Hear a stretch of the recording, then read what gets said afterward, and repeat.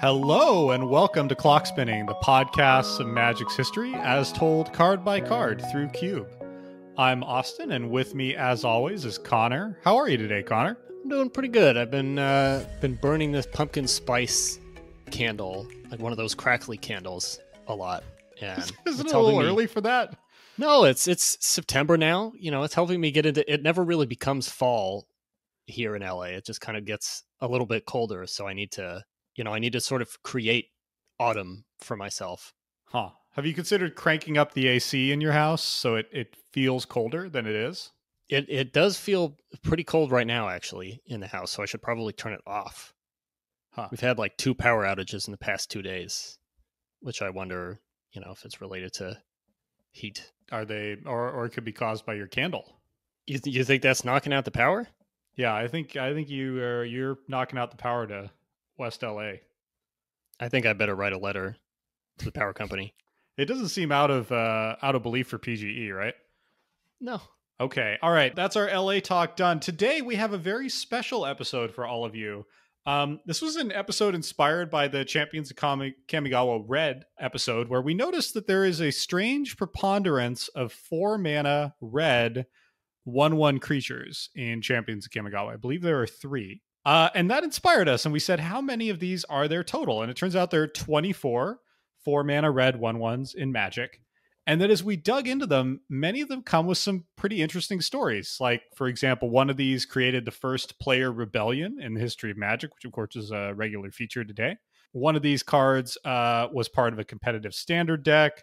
One of these is a legend, but isn't a legend.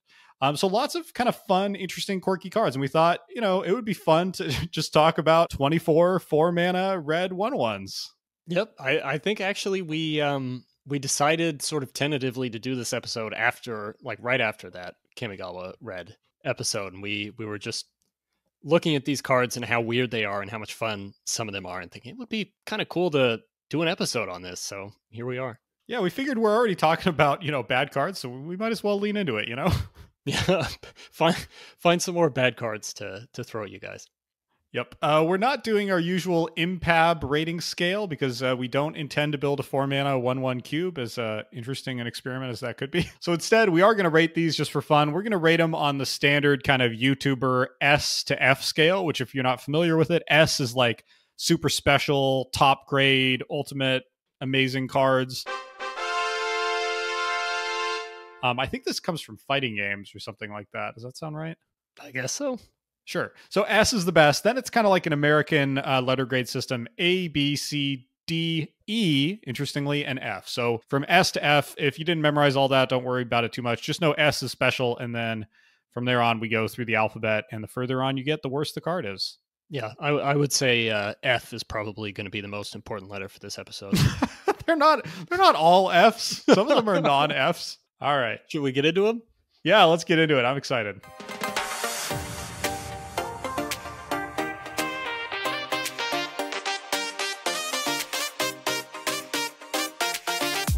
Okay, well, we spoke about the Champions of Kamigawa inspiration for this episode, and so appropriately enough, our very first card here is a Champions of Kamigawa card.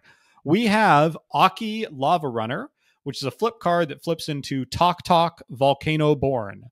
So Akki Lavarunner is 3 and an R for a 1/1 Goblin Warrior with haste, and when he deals damage to your opponent, flip it. Tok-Tok, the flip side, is a legendary Goblin Shaman with protection from red. He's a 2/2, and if a red source would deal damage to a player, it deals that much damage plus 1 instead. Okay, that was a lot. So to briefly recap, 4-mana, hasty 1/1, flips into a 2/2 with pro red that amps up all red damage by 1. Whew, okay. This is a fun, funky card, I think, to start with.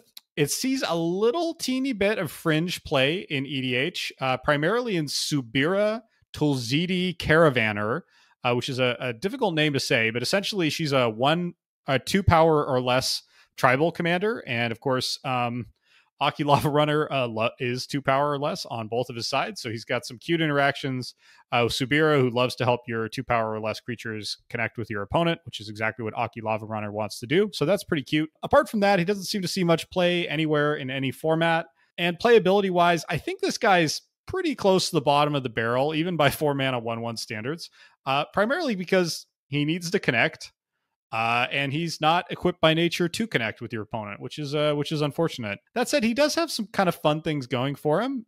He's got a pretty unique effect on the backside. I like that he poses kind of a cool deck construction puzzle.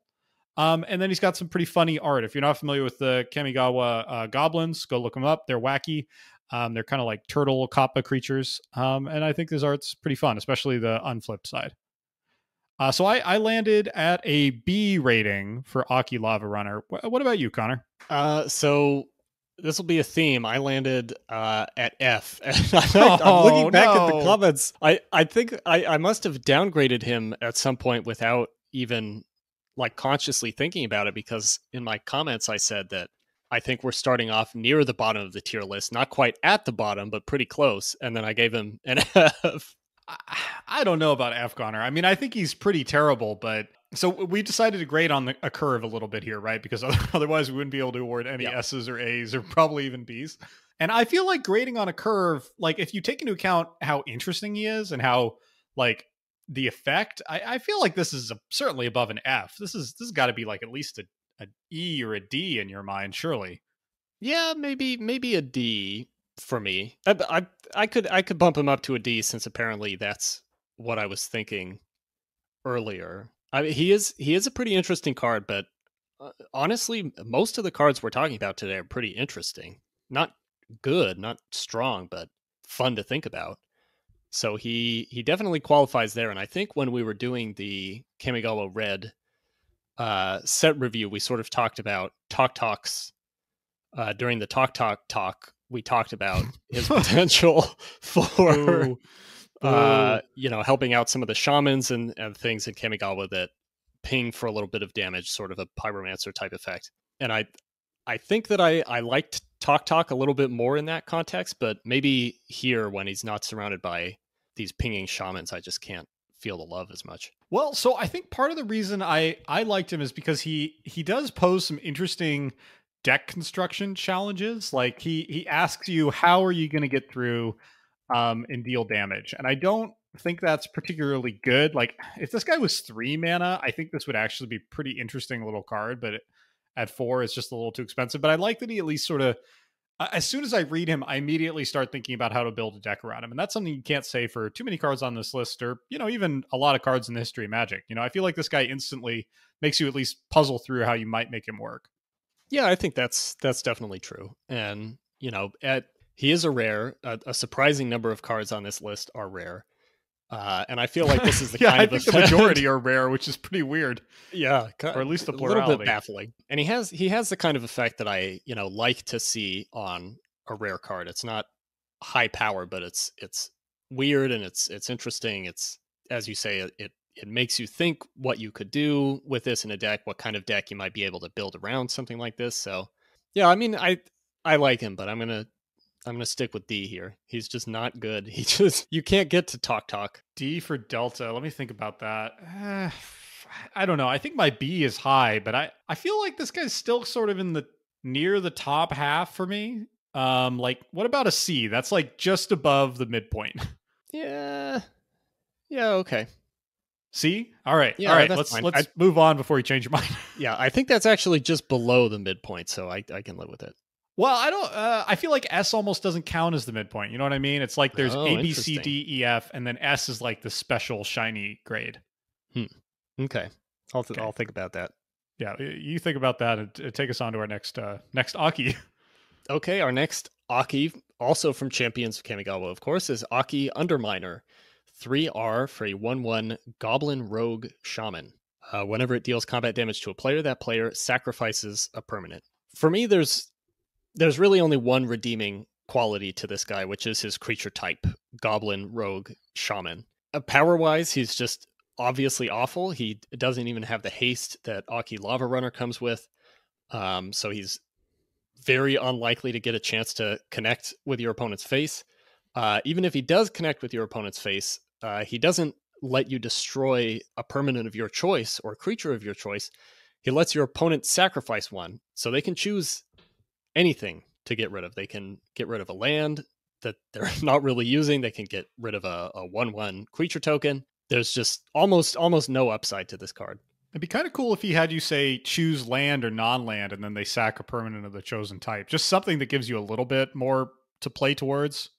Yeah, and something like, unlike Akki Lavarunner, there just isn't much that's interesting about this guy, right? Like if he connects, he deals 1 damage, and then you get an effect that, you know, it's impossible to predict what impact that's going to have until you're in the game, and the impact that it has is probably very little.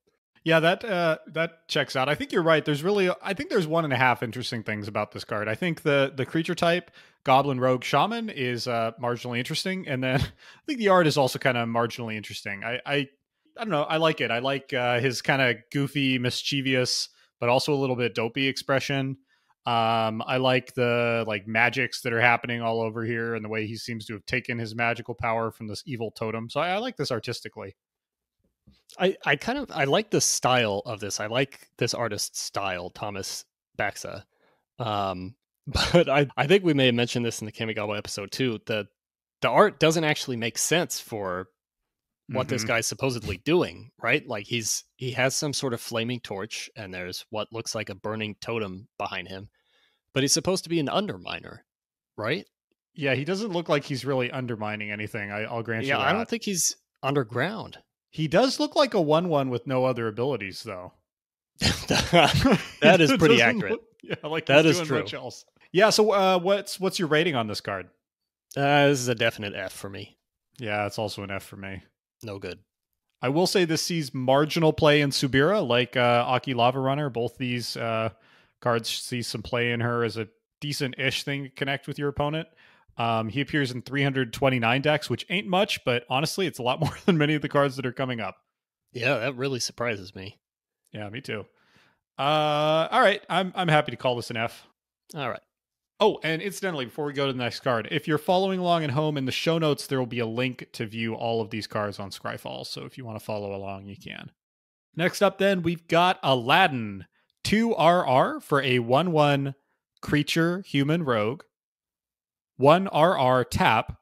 Gain control of target artifact as long as you control Aladdin. So I think the first thing to mention about Aladdin is, if you listen closely, his type line does not contain the word legendary. So he is a named creature from real world mythology, and he's not legendary, which just tickles my brain. And that's of course because the first expansion for Magic was Arabian Nights, and Legends came a set or two later. And so which Legends invented Legends. And so there was not the idea of a legendary creature at this point. So Arabian Nights has a couple of named creatures who are not Legends, which I just think is wonderful. That is pretty fun. There's some gatherer comments that are very, very confused by him not being legendary, and then other comments explaining what you just explained. That totally sounds like, yes, a gatherer conversation. I don't think there's too much to say about this card from a design perspective for me. I do think he has kind of a fun, flashy effect, like stealing artifacts is pretty cool. I think he's been a little bit overshadowed by the other two Aladdin things in Arabian Nights. So Arabian Nights has Aladdin's lamp and Aladdin's ring as well. Those are two also, I think, pretty iconic, really expensive artifacts. So the lamp costs 10 mana. And the ring costs 8 mana. Those are both sort of famously some of the most expensive cards in Magic.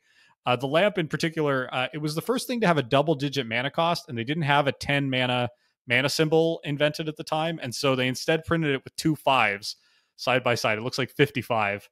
I love that. Which I think was widely misinterpreted, if I had to guess, as just 55 mana. So if you haven't seen that original Arabian Nights printing of Aladdin's lamp, look it up. It's pretty funny. I don't know what would be more confusing, though, to have 1-0 or 5-5. I've thought about this a lot. I think 1-0 is substantially less confusing. Less confusing? Oh, yeah. You think it's more? I kind of feel like it's more, because if I was looking at the... I mean, maybe I'm carrying too much of a like modern Magic sensibility into this, when, you know, where we have 0 mana costs fairly commonly. But I would kind of think, if I was like a new player way back then, projecting myself back into the early 90s, when I was probably 2, I feel like if I saw 1 and 0, I'd think, okay, so it's 1, and then maybe they, for some reason, they forgot to take out this 0 or something like that. But if I see 5 and 5, there's no way it costs 55 mana. So it must be 5 mana plus another 5 mana. But neither one is good. Yeah, I think both are pretty unintuitive. I do like that Aladdin, there are 2 artifacts in the set that bear his name, and he steals artifacts. I think that's a nice little bit of symmetry in the design of the set. Yeah, that's fun. And he is holding the lamp. That's right. Does he have a ring on? I don't think so. Where's your ring, Aladdin? Maybe it's in his pocket. One thing I sort of enjoy about this card a lot is it's one of those old, like very old art pieces in Magic where you can absolutely see that it's done by hand. Not necessarily in a good way, the way we've talked about some cards that have a really nice kind of painterly handmade quality. This looks like handmade, like you can see the colored pencil marks. You can see, which Crayola colors they were choosing. I think the background here really is colored pencil, and maybe Aladdin himself is also colored pencil, which I kind of love. Like there's something very fun about seeing that kind of art on like an actual playable Magic card. Yeah, it's true. It's interesting looking at Julie Barrow's art generally. You're right. It does all look like, I think, colored pencil. I'm not super good at identifying mediums. It looks like her last pieces appeared in No, she had one solitary piece in Tempest. She only did 26 pieces total, and they were mostly in Alpha, Arabian Nights, and Legends, with just a handful coming later. There's also a comment I saw in Gatherer that confused me a lot, and maybe shows that I understand nothing about the meta that this commenter is talking about. But one guy on there said, Aladdin wins most games in Masters Edition 4 Limited. I've had people concede as soon as I cast him. Wow. Huh. So I'm really curious, like what I'm missing about that. I believe Masters Edition was like an online only set release, right? Yeah, it was one of those MTGO sets that was just existed to get, cards that would otherwise never have made it into Magic Online. So a lot of weird first printings. I know nothing about that. I think most people probably don't know much about that format, but it looks like 65 out of 226 cards in the set are artifacts. So that's like what, a quarter? So I assume it's just there was such a huge density of artifacts that this guy was just a boss. Yeah, I wonder if there was maybe some handful of artifacts that were just, run in every deck or something. I'm looking a lot. Most of the artifacts are really, I think this might have been just a bad format in general looking at it, but while most of the artifacts are pretty bad, there's a few decent ones, like Juggernaut is worth stealing. Yeah. After that, it goes downhill pretty quick into like Ebony Rhino. Oh, Icy Manipulator was in it. And then just a lot of weird stuff like Korma Spell and Living Wall and funny janky cards. Yeah. I just I couldn't. I'd sort of scrolled through the artifacts and I was like, what is forcing people to concede when they see Aladdin here? If anyone here was an expert, listening was an expert on Masters Edition 4, please let us know, because I feel like that's obscure knowledge that we want to tap. So what kind of rating would you give Aladdin? Oh, wait, I have one more thing to say about Aladdin, which is that I was curious if this guy sees play in old school 93, 94 or any of the other kind of old school Magic formats that have popped up in the last few years. I couldn't really find any reference, unfortunately, to Aladdin seeing play, which is a little bit of a bummer. He is a cool combo with a Antiquities card called Ashnod's Transmigrant, which is a 1-mana artifact that you can tap and sack it to put a counter on target non-artifact creature. That creature becomes an artifact in addition to its other type. So I do think that's kind of cool that he can.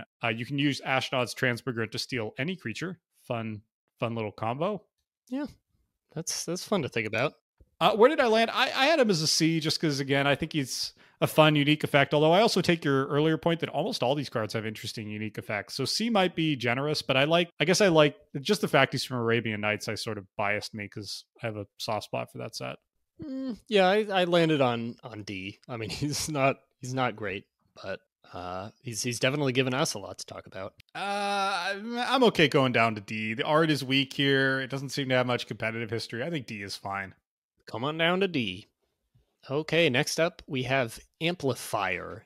The last 4 letters of that are F-I-R-E. Amplifier, 2 RR for a 1/1 elemental, of course. At the beginning of your upkeep, reveal cards from the top of your library until you reveal a creature card. Until your next turn, Amplifier's base power becomes twice that card's power, and its base toughness becomes twice that card's toughness. Put the revealed cards on the bottom of your library in a random order. I felt like Amplifier is kind of gold compared to what we've seen so far. Just the fact that he can become anything more than a 1/1 gives him a lot of points compared to the couple of Akki and Aladdin that we've looked at. That's true. He's one of only 2 who can do that. Yeah, who can become bigger than those measly stats. And it just has a lot of like basic Timmy kind of appeal to me. You know, the idea of not just getting bigger, but doubling the power and toughness of whatever you happen to reveal. Like it encourages you to have some big creatures that you might hopefully draw into to make Amplifier even bigger. It's the kind of card that would get young Connor very excited as a Magic player. Yeah, I agree. This card has just a big fun factor. I think the one thing it's really missing is like some keyword or some additional clause. Like, I feel like if you threw trample on this guy, just trample and nothing else, you would then have a pretty fun, like kind of, you know, a Saffron Olive against the odds type card where you fill your deck with like Death Shadow or Galta or something, or a bunch of other big fatties and try to ramp out an Amplifier and get a 1-turn kill. So I feel like there's a little bit of a missed opportunity here. If I'm normally not a fan of modern Magic cards doing all your work for you. But I feel like in this case, just doing a little bit of an extra favor with the keyword would have made this card really sing instead of, you know, merely hum. That's fair.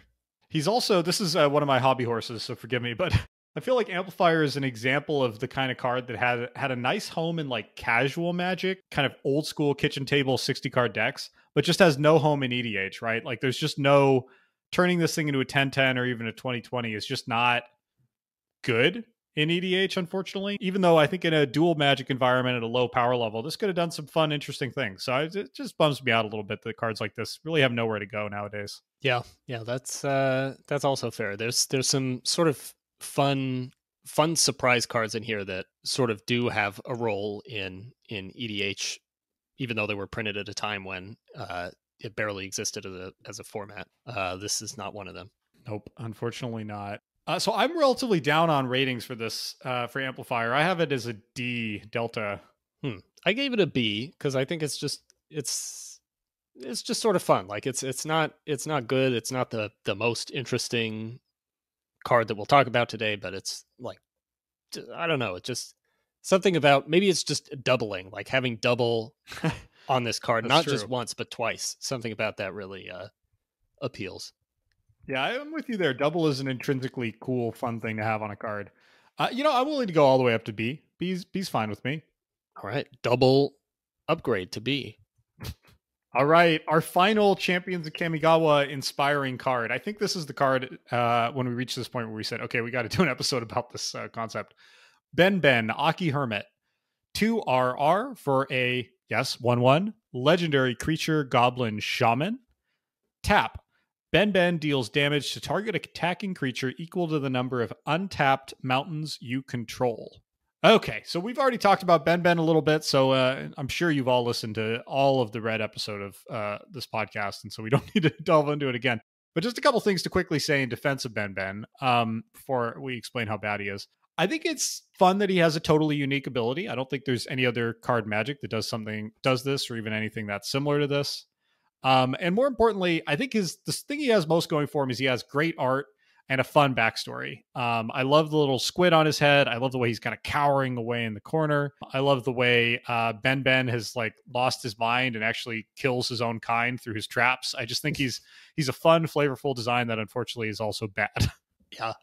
Yeah. Agree on all of that. I love his art, but I feel like the rest of him, I look at it and there are just so many sort of if only moments, if only he didn't cost 4, if only he was a little bit stronger, or, was maybe a 0/3 or 0/4. Yes, 100%. He has such a defensive ability. If only the mountains that impact the strength of his ability didn't need to be untapped. If only the ability could target more than just attacking creatures. Like there's so many little things that could be tweaked here to make him better. I don't know if they would make him playable, even, but that would make him more than just unplayably bad. Yeah, the untapped thing I think is the real kick in the shins here. Like, there's already so much conditionality and limitations inherent to this card, and then the fact that they have to be untapped, it's like, come on, let him just be an impenetrable wall until they manage to kill your 1/1. Right, and in red too. You know, the color where you're like ideally least likely to have many untapped lands. Like this, this sort of encourages unfun play for you. Yeah, it's like a weird defensive play style that red just doesn't support. Yeah, and as we talked about in Kamigawa, that like there really isn't anything else in red in that set even that helps Ben. I really feel like he was let down on his art. This art should not have been wasted on this set of abilities, because I think if Ben was good, this would be kind of an iconic piece. It's so unique. Yeah, for sure. One more note on Ben before we get to ratings. The influence of the Clock Spinning podcast, I believe, has led to an explosion in Ben's popularity on EDH Rec. So when we reviewed him just 5 short months ago in April, he had a mere 61 decks. Now he has 91 decks. And at this growth rate, next year he could be at 137. So I think that's amazing. That's wild. The 50% clock spinning bump. That's right. And if it keeps going, which I'm sure it will, as you all share out links to our back catalog with all of your friends and family, we could see Ben easily being, in the top 10 most popular red commanders in 5 years. I think so. Well, I have more good news to add to that great news. Okay. Also coming from EDH Rec. When I did the ratings for these cards, I happened upon the EDH Rec homepage, like the main landing page, and the commander of the day, I don't really know what that means over there, but the commander of the day was Godo Bandit Warlord. Whoa. So that's just one step away from Ben Akki Hermit. It really is. So don't sleep on Ben. All right. I hesitate to even ask how we rated him. How did you rate him? He's a D for me. He'd be an F if not for the art, but he's a D. Yeah, I'm right there with you. He's a solid D, unfortunately. A not solid D. Yeah. All right. I think we both feel a little bit better ratings-wise about the next card. On this one. Bomb Squad. 3R for a 1/1 dwarf. Tap to put a fuse counter on target creature. At the beginning of your upkeep, put a fuse counter on each creature with a fuse counter on it. And whenever a creature has 4 or more fuse counters on it, remove all of them and destroy it. That creature deals 4 damage to its controller. I really, really love this card. The effect is just so much fun to think about. These dwarves putting fuse counters on all of your opponent's creatures, and those just slowly ticking away, blowing up their board and dealing damage to the opponent at the same time. I love that it comes with this 4 damage to face, so that it can also be a very unlikely win condition for you. I love the kind of ironic name of this being a bomb squad, which of course we typically think of as defusing bombs, but instead they are adding fuses. The art kind of adds to the confusion because it shows these 3 dwarves who appear to be standing in the middle of an explosion. Confusing. It looks like they are about to be exploded by the bombs. And they look incredibly distressed. They do. They look like they are being detonated instead of doing the detonating. So there's so many things to love here. Yeah, there must have been a major miscommunication between the art director and Greg and Tim Hildebrandt, the artists on this card, because this art makes no sense. None at all. It looks like it would maybe be like for a fire kind of spell that destroys a creature. Yeah, like a relatively impotent one, because honestly they look like they're more like put out rather than like dying. Yeah, like they kind of look like they are seeing something that they really wish they hadn't seen. Yeah. There's a lot of things I like about this card. One of the things I like is that the color pie on it is pretty weird. Like, blowing up creatures feels like it belongs in red. Creatures dealing damage to their opponent feels like it or to their controller feels like it belongs in red. Destroying a creature unconditionally feels pretty strange in red. And in that sense, this card kind of reminds me of like cards from Alpha, where there's a lot of cards in Alpha that today we would describe as color pie violations, things like Psionic Blast or Prodigal Sorcerer, that are in that color just because it feels thematically right and flavorfully right. And this reminds me of an alpha design, not just in that kind of color pie break, but in the like sort of Baroque mechanical complexity of it. Like it's trying to do something that's pretty simple to explain, but that requires just a ton of words to like actually make happen. So yeah, I get a kick out of this card just from a mechanical and design standpoint. It's pretty unique. Yeah, that's the good point about the Baroque aspect of this, and it's a very kind of top down design. Yeah, super top down. This idea of slowly blowing up your opponent's creatures, and the mechanics and the way that the card's written are sort of awkwardly forced into that fun idea. Yeah, one thing I think today, the fuse counter itself would come with the rules text about ticking up every upkeep and then dealing damage when it blows up. And I think that would be a slightly more interesting card because it is kind of a bummer. This has to stick around for, 4 turns past the turn it was cast in order to kill its first creature, which is pretty brutal. Well, no, it takes up on its own. Oh, I see. 4 turns. Yeah, 4 of your next. Yeah, that's true.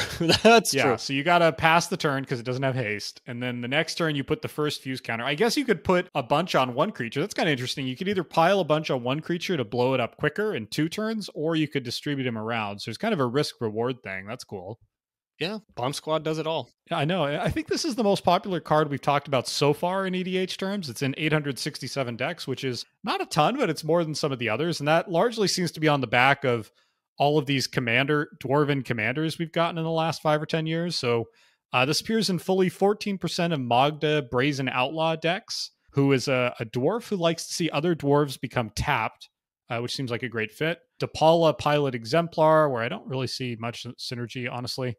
And Torbrand Thane of Redfell, who has red sources deal more damage, which is also kind of nice. Oh, wait, no, the creature deals the damage, so there's no synergy with Torbrand. That's too bad. There is synergy with Tok-Tok, though. That's true. Akki, Lavarunner, Bomb Squad, Tribal deck. Love it. Okay, one more little bit of trivia before we get to ratings on this. In 2005, back when Mark Rosewater wrote fun, quirky columns, he wrote a column called 32 Short Columns About Dwarves, because there were 32 dwarves at that point in Magic. And so he wrote 32 little, I guess you could call them mini columns. A lot of them are kind of just bad jokes or pictures or other wacky things. But he included this twice in that column, which made me happy. It doesn't really get any funny jokes, unfortunately. It gets some pretty lazy jokes. He also, I thought this was great. He did a bracket on his Twitter a couple of years ago where he was trying to figure out the best counter in Magic. And this was the first vote in the bracket. And this fuse counters from this card went head to head with +1/+1 counters, which just feels really unfair. That's awesome. Is this the only card with fuse counters?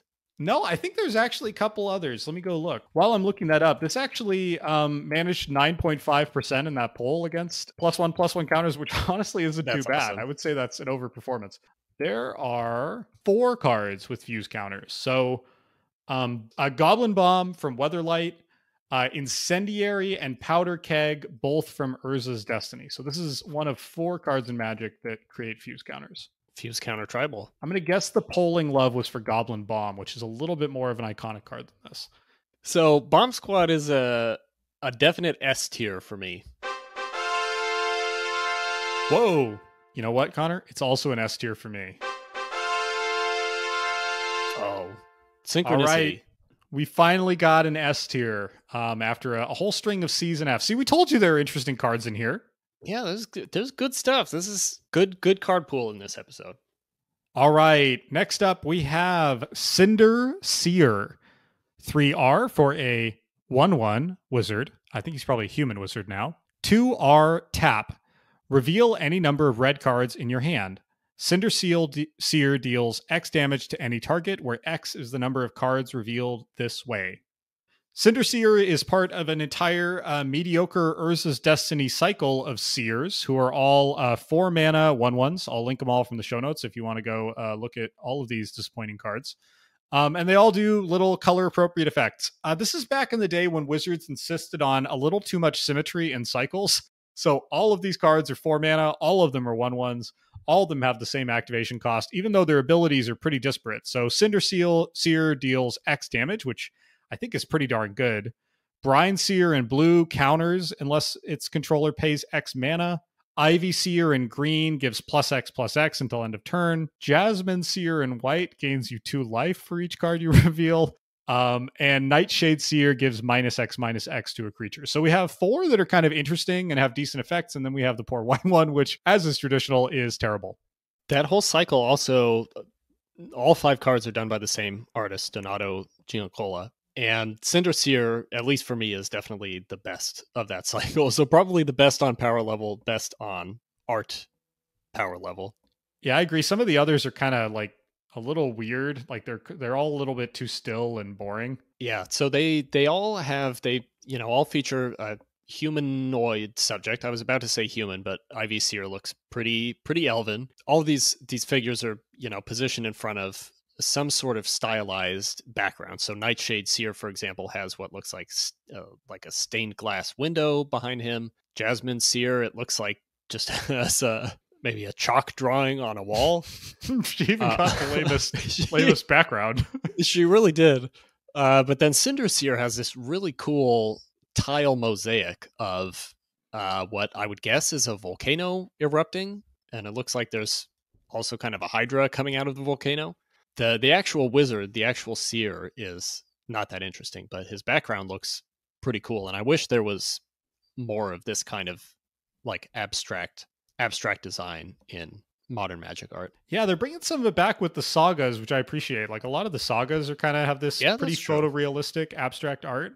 If you're not familiar with Donato Giancola's art, it's worth looking up. He's sometimes, I think, known as, I don't know if he's called literally the master of hands, but that's how I think of him. He's this kind of like photorealistic, almost like kind of Renaissance style paintings that tend to be really detailed, really painterly still at the same time. They often have really realistic portraiture or really realistic depictions of human hands. And he's done some just really iconic, amazing pieces. Like Cartographer in Magic from Odyssey is sometimes cited as like the greatest piece of Magic art in the history of the game in terms of technical execution.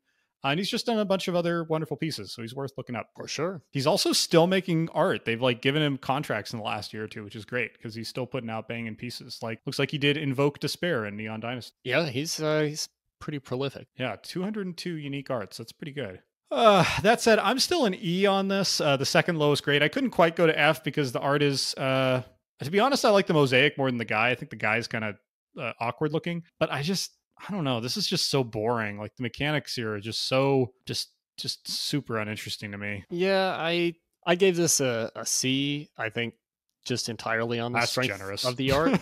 I think it is generous, and I'm going to revise that to a D. was a D with that art, I don't think this goes all the way to C. Yeah, that's fair. That's fair. I can't do that to Ben. I'll knock this down to a D. D, all right. It's still the same grade as Ben, which I think is a little unfair, but that's fine. Yeah. Well, I think that I'm adding even more unfairness because part of my rating for this is wishing that there were more mosaic backgrounds in Magic cards. So I'm not even really incentivize wizards to do more mosaics. Yeah, and I'm not even really rating Cinder Seer at this point. I'm just rating one part of the art. I feel like Theros Beyond Death definitely had at least one. Okay, Theros Beyond Death had one mosaic. Elspeth Conquers Death. So the most famous saga in that set had a mosaic art.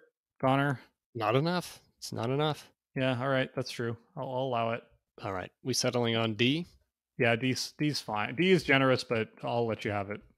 Speaking of D, our next card is Diaochan, Artful Beauty. 3R for a 1/1 legend.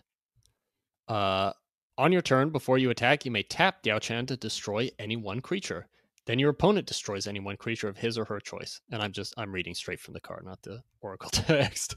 So it probably sounds a little bit different now, but you get the idea. Once per turn, before combat, you can tap her to destroy any creature, and then an opponent destroys any creature of their choice. So the first thing that kind of struck me about this card is how much love there is for her on Gatherer comments, specifically in the context of EDH. And actually, I think I need to read the proper Oracle text for this to make sense. Modern Diaochan says, destroy target creature of your choice, then destroy target creature of an opponent's choice. Activate only during your turn before attackers are declared. So the kind of political shenanigans enabled by this card are hidden by the text on the original printing, because the second creature doesn't have to be yours. Exactly. It does not have to be yours, and the opponent does not have to be the opponent whose creature you targeted. I'm changing my rating right now. I totally missed that subtlety. That's awesome. So there's this whole sort of idea of, a Diaochan political shenanigans deck in like a 4-player EDH game where you were using Diaochan to destroy an opponent's creature and then sort of bargaining with all of the other players to give them the ability to destroy another creature. So there's some really fun nuances that come out of the wording of this card that obviously was printed at a time when this format of Magic was not even really thought about. Yeah, that is amazing. And it also explains why the Portal 3 Kingdoms version of this card is $144 US, because that is a pretty, especially in red. I mean, I think that's basically a completely unique effect for red. Yeah, it also explains why she was printed in Commander's Arsenal. Yeah, I don't have too much to add to that. It's an interesting effect. It looks like she also commands 177 decks, which isn't many, but it's some. And it looks like that's largely kind of meme politicsy decks. So, for example, she's played a lot with a card called Vicious Shadows, which is 6R for an enchantment. Whenever a creature dies, you may have Vicious Shadows deal damage to target player equal to the number of cards in that player's hand. So you kind of double up on the trolling with killing things here, which I think is pretty wonderful. Yeah, I don't know. Pretty cool. It's also from Portal 3 Kingdoms, which I like. Just any card from that super weird set is fun to think about. Have we ever talked about that set before during the Kamigawa set review? No, I don't think so. Do you feel competent to talk about it? I feel like I don't know the details as well as I should. I don't know very much about it either. I mean, it was Portal was, I think, correct me if I'm wrong here, but basically a set that was sort of a back to basics with Magic and a way of hypothetically introducing the game to newer players with simpler cards and simpler mechanics. Right, by taking out all the interesting parts of the game, like instants and most activated abilities and most keyword abilities and many of the other, I think, artifacts, many of the other things that make the game interesting. Yeah, exactly. There's also some kind of unique, or not unique, but interesting printing decisions that were made in Portal. They're all white border cards. The power toughness numbers have little sword and shield symbols next to them, which honestly seems like a good idea that I'm surprised they never adopted. It seems like a good idea, but at the same time, to me, it's like that's the least confusing part of the part of understanding a Magic card. Yeah, you just have to remember the one on the left is power and the other one is toughness. Yeah, that's true. But yeah, so it's extra fun to me that a card like this that's now enabling political shenanigans in EDH was, originally printed in a set that was kind of dumbing the game down as much as possible. Yeah, this, of course, is from Portal 3 Kingdoms, which is, I don't know a huge amount about the backstory, but basically there was Portal, and then that was sort of a commercial failure, and so they released another Portal set, Portal Second Age, which was also something of a commercial failure. So then, and was also the only set in Magic to have guns for like 20 years. And then Portal 3 Kingdoms came along as another beginner set, I believe intended specifically for the Chinese market to help Magic break into China. And so it's all Romance of the Three Kingdoms themed. All of these legends are characters from the Romance of the Three Kingdoms. Many of the card names are lines from Romance of the Three Kingdoms. And unlike the other Portal sets, it came with a lot of interesting, unique effects that in many cases were, for example, relabelings of classic cards. So there's Wildfire, for example, which is a powerful sorcery that destroys all lands and deals 4 damage to each creature. And then there was a functional reprint of that whose name is The Burning of Jinye, which is exactly the same card. So Portal 3 Kingdoms sees a lot of play in EDH because it has functional reprints of cards like Wildfire or Diabolic Tutor and other epically powerful cards. Or not Diabolic Tutor, whatever the 1 mana lose 2 life tutor is. See, you know about this. Yeah, I just had to ramp up to it. Yeah. All right, what's your rating on Diaochan? She's an A for me. Doesn't quite make it to S tier, but just the shenanigans aspect is enough to get it to A. Yeah, I'm right there with you. A sounds good. I think if she had better art, I would put her at S, but the art is pretty boring. It kind of reminds me, I don't know why. I literally just thought of this, but it kind of reminds me of like a children's book. Like maybe if you had like a children's storybook of the Romance of the Three Kingdoms that was illustrated, I totally see that. Yes, would be something like this. What is the flavor behind this card? Is she? I don't know Romance of the Three Kingdoms at all, so I'm just going to go by the art and the effect. And I'm thinking the effect is she's seducing these two gentlemen here into killing each other. That seems like a very good guess to me. I think I had read somewhere that she's not actually a character in the original like Romance of the Three Kingdoms stories. No way. So okay, here we go. It was a gatherer comment. So if you trust Sky Knight Shi back in November of 2013, then here's the story. That's who I get all my Chinese history from. Definitely. Interesting thing about her is that unlike most other Portal 3 personalities, she doesn't seem to be a historical figure. Chinese records at the time don't refer to anyone like her Romance of the Three Kingdoms, I'm not sure, depiction? Gatherer bleeped out part of this next word, so I'm not sure what it's supposed to be. I love Gatherer censorship. She's largely endemic to popular understandings / depictions of the Shu Wei Wu conflict. Whether she originated with Romance of the Three Kingdoms, I have no idea. Mostly to give Lu Bu more reason to betray Dongzhuo. Huh. So there you go. Yeah, no, looking at her Wikipedia page, it looks like, yes, she's a character, mostly fictional character in Romance of the Three Kingdoms with a very small historical basis. But yeah, largely invented for the novel. So there you go. All right, solid A. She's earned it. Okay, let's talk about Embermage Goblin. 3R for a 1/1 Goblin Wizard. When Embermage Goblin enters the battlefield, you may search your library for a card named Embermage Goblin, reveal it, and put it into your hand. If you do, shuffle. Tap Embermage Goblin deals 1 damage to any target. Okay, so this may not look like much, but this card actually has some interesting history. This is one of the first 2 non-legendary red Tims, and if that means nothing to you, let me unpack it. Cards that are pingers in Magic, cards that tap to deal 1 damage, creatures that tap to deal 1 damage, are often called Tims, and that's a nickname going all the way back to the card Prodigal Sorcerer in Alpha, which whose art looked a little bit like the Wizard in Monty Python and the Holy Grail, and who dealt damage, and so therefore he was quickly nicknamed Tim, as the Wizard is in Holy Grail is famously called.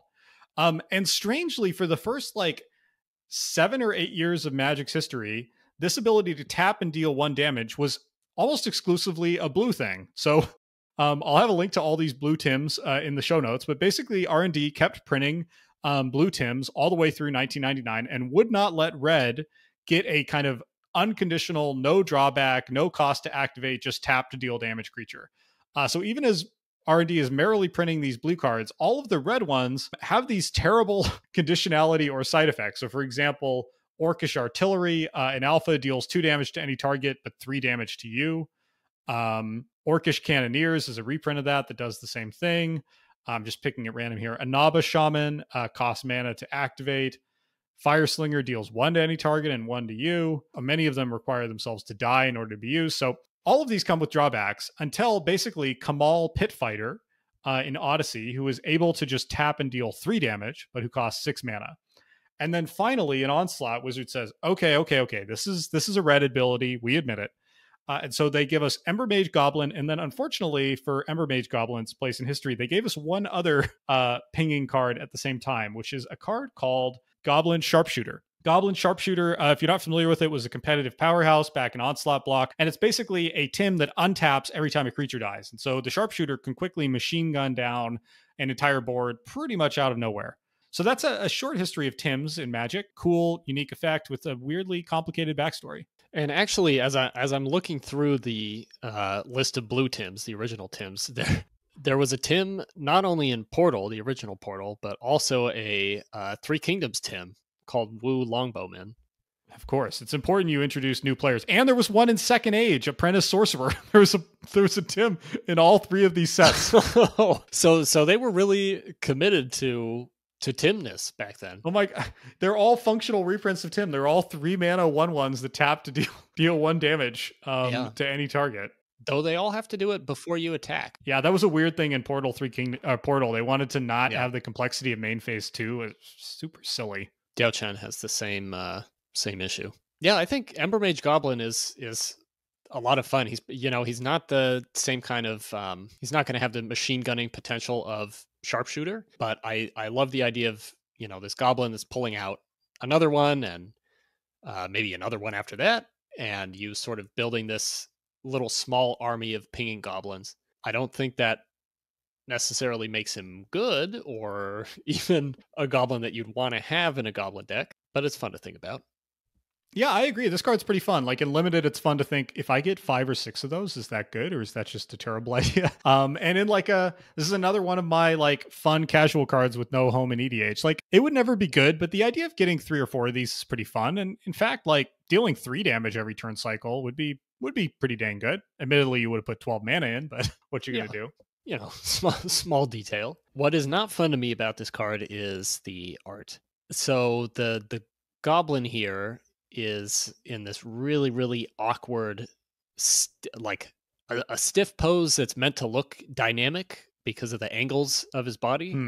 And sort of the shape of this ember that he's firing out, but everything's just kind of off about it. Like the angle of the sort of fireball or fire disc that's coming out of his hands doesn't look right. It doesn't look like the ember is going where he's aiming it. The pose is all off. There's really no background here at all to the art, and he's just kind of standing on like featureless dirt. So not a fan of that part of it.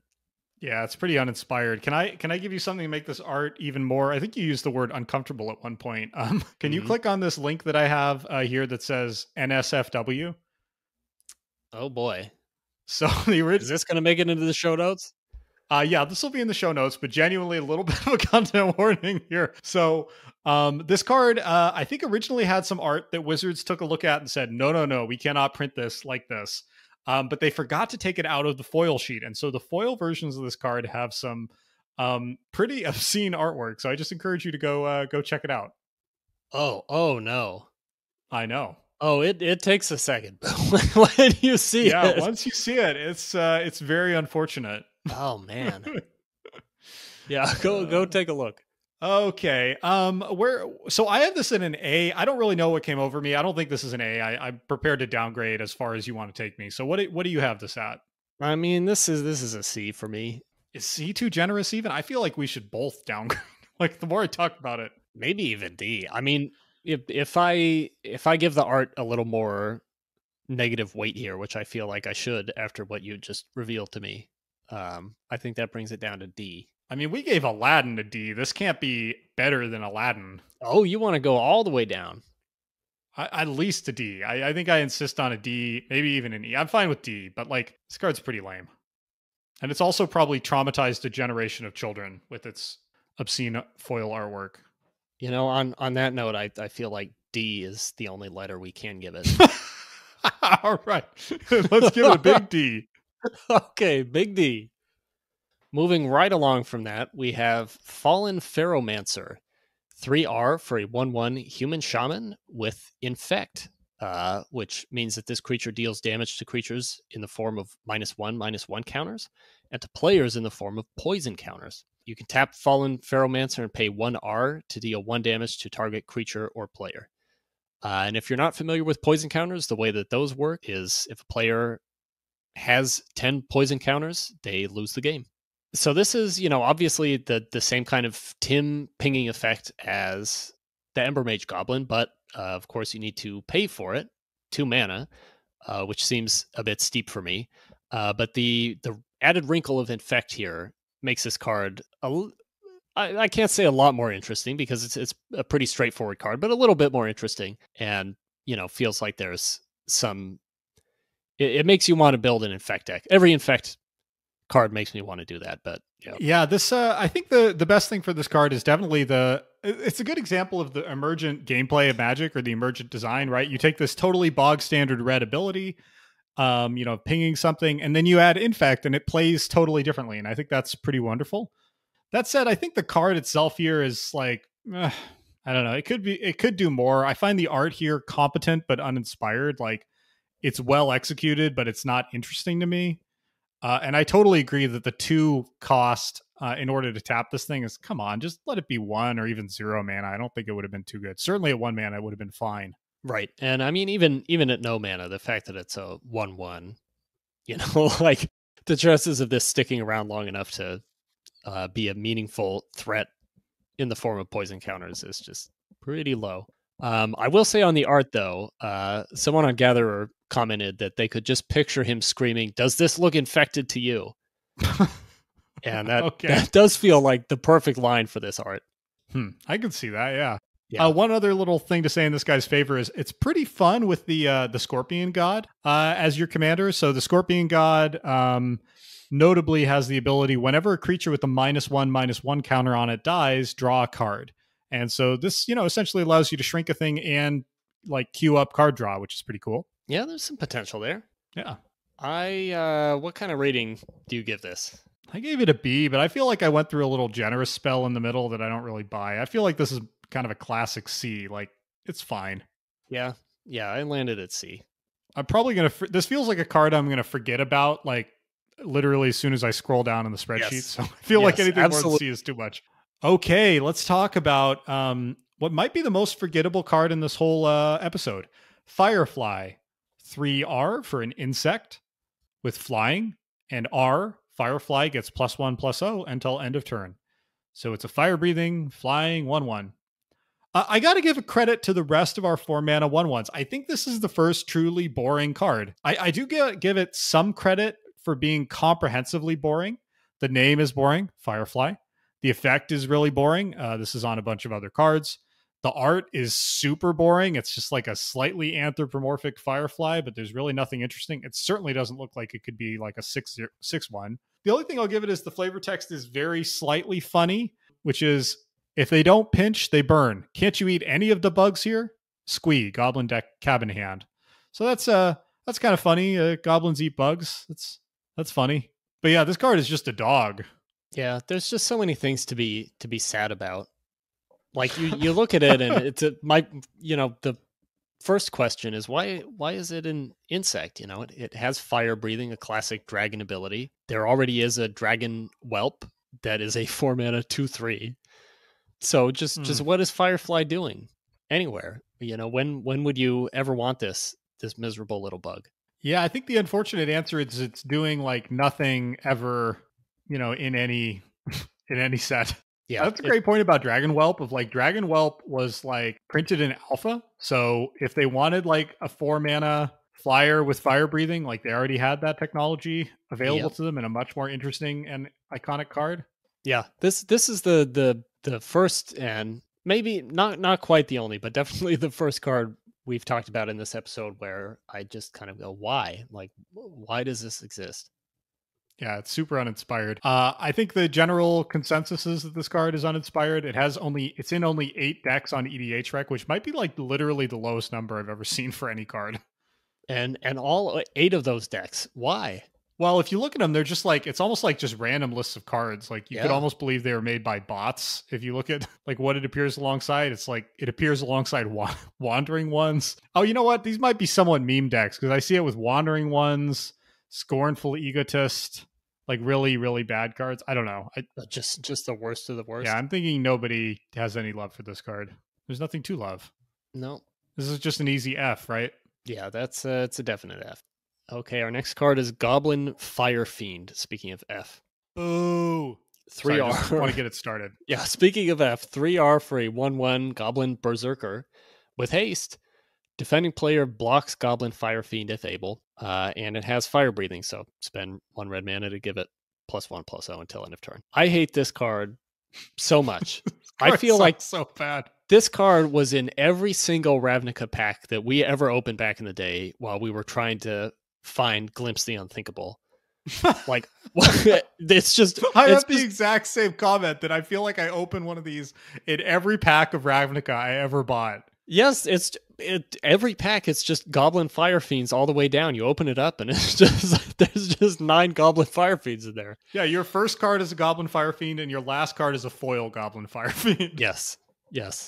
But even setting that aside, like, what is the best case scenario for this guy? You spend 7 mana to trade with another 4-mana creature.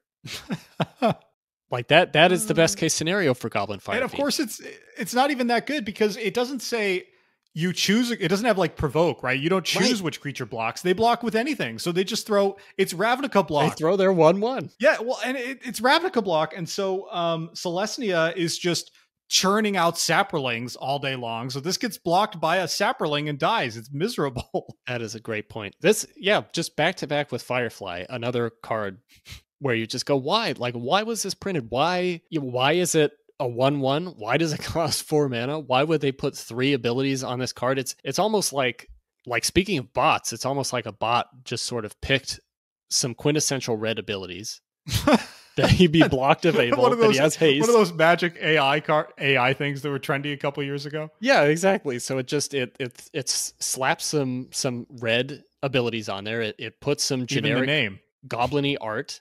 Goblin name. Yeah, goblin name. And then for some reason the bot just got the stats totally wrong. The mana and power toughness. I wonder, like, I feel like I'm not a good enough balancer of cards, but I feel like if this was, say, like RR'd cast, I think it would have had some kind of home. You know, it would have been like a late game, almost like a ball lightning kind of thing, like a bad ball lightning. But at 4 mana, it's just untenable. Yeah. No, this card, I feel like we need, I'm not sure this card is necessarily worse than, say, Firefly, but in terms of my emotions, like, I hate this card the most of any card we're going to talk about. So I feel like we need like an F- grade for Fire Fiend. It feels unfair to the other Fs. Well, what if we give him FF for Fire Fiend? Sure. Just double FF. down. All right. FF, get out of here. Okay, let's talk about a real Magic card. Goblin Settler. 3R for a 1/1 goblin. When Goblin Settler enters the battlefield, destroy target land. All right, so if something destroys lands, I'm basically here for it. So this is already pretty good. And I think it's a little better than just being like meh. It's basically Stone Rain stapled to a body. The fact that it's a goblin means there are ways to cheat it into play. We're going to have one of those coming up in just 2 cards. There are ways to pull it out of your deck. There's all kinds of tribal synergies and tribal shenanigans to take advantage of with the Goblin Settler. So I feel like as just a cool, casual card, I really love this thing. Yeah, I don't know. It's hard for me to get super excited because it literally is Stone Rain with a goblin added to it. Yeah, exactly, Connor. It's Mon's Goblin Raiders plus Stone Rain. What more do you need? Into Goblin Settler. Yeah. So I mean, I think it'd be fun to play and maybe to have around in a cube. But yeah, I mean, it's 2 cards put together. Okay, I feel like you're a little hard on this thing. This thing is seen as somewhat, very marginal, but it has occasionally seen play in Legacy Goblin decks, which makes me very happy. And it also sees some marginal EDH play in Numot the Devastator, who I believe was the first commander I ever tried to build. He's a land-destroying dragon from Planar Chaos.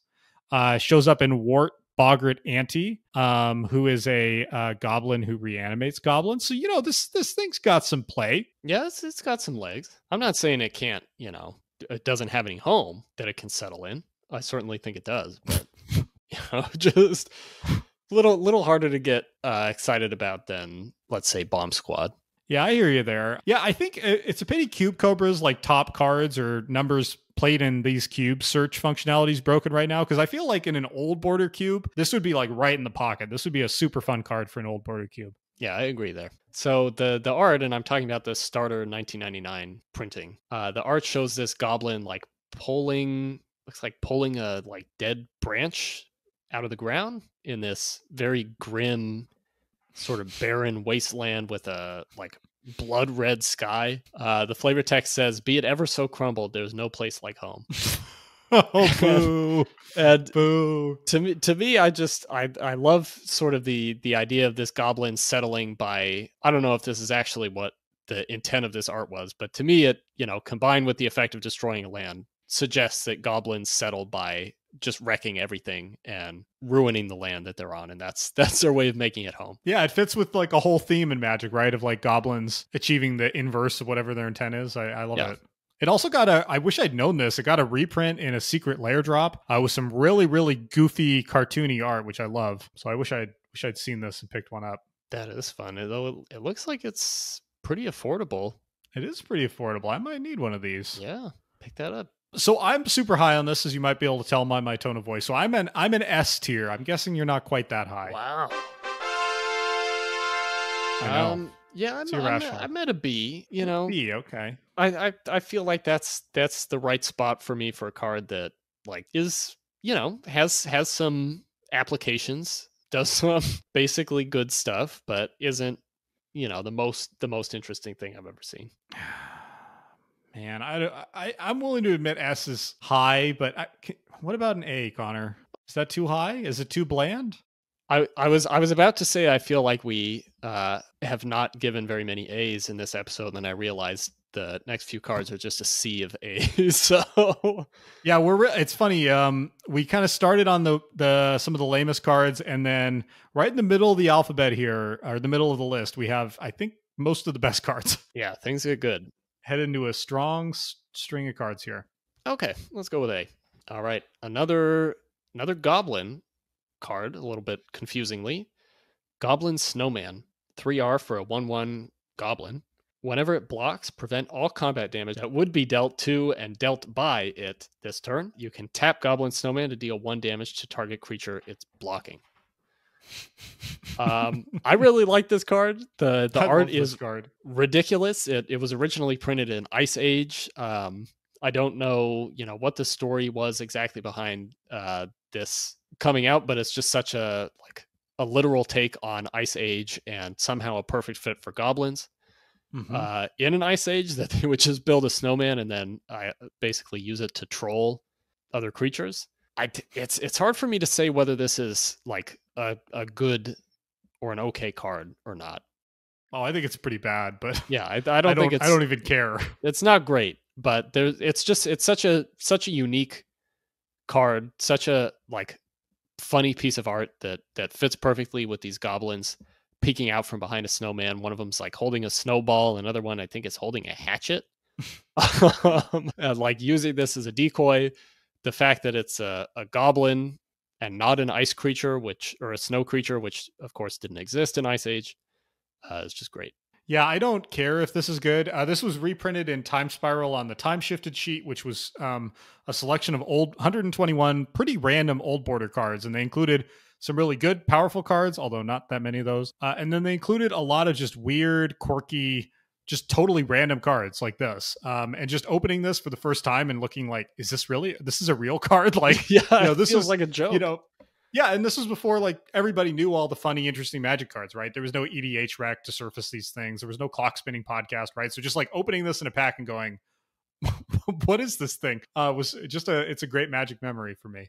Yeah, and especially, you know, with you and I in particular, Time Spiral kind of coming toward the beginning of our like journey in Magic. It was just really fun opening up these packs and seeing these old cards that you'd never been exposed to before, and realizing that this was one of them.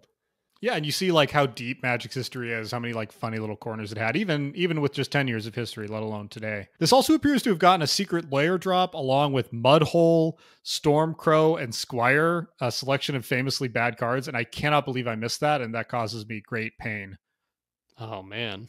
This is just the secret layer drop pain sequence. I know this one hurts more than most because this card, unlike our last card, has actually, I think because it has such a meme following, has gotten a little expensive. The secret lair drop one is $22. Although also, honestly, that art is like, you can't compete with this. You can't compete with this original art. Mm-hmm. There is a really, really great Gatherer comment on Goblin Snowman. So this commenter says, Goblin Snowman costs 4 mana. Baneslayer Angel costs 5. Goblin Snowman is a goblin, and so it has a tribal component. Tarmogoyf has not. Goblin Snowman prevents all combat damage. Vampire Nighthawk doesn't.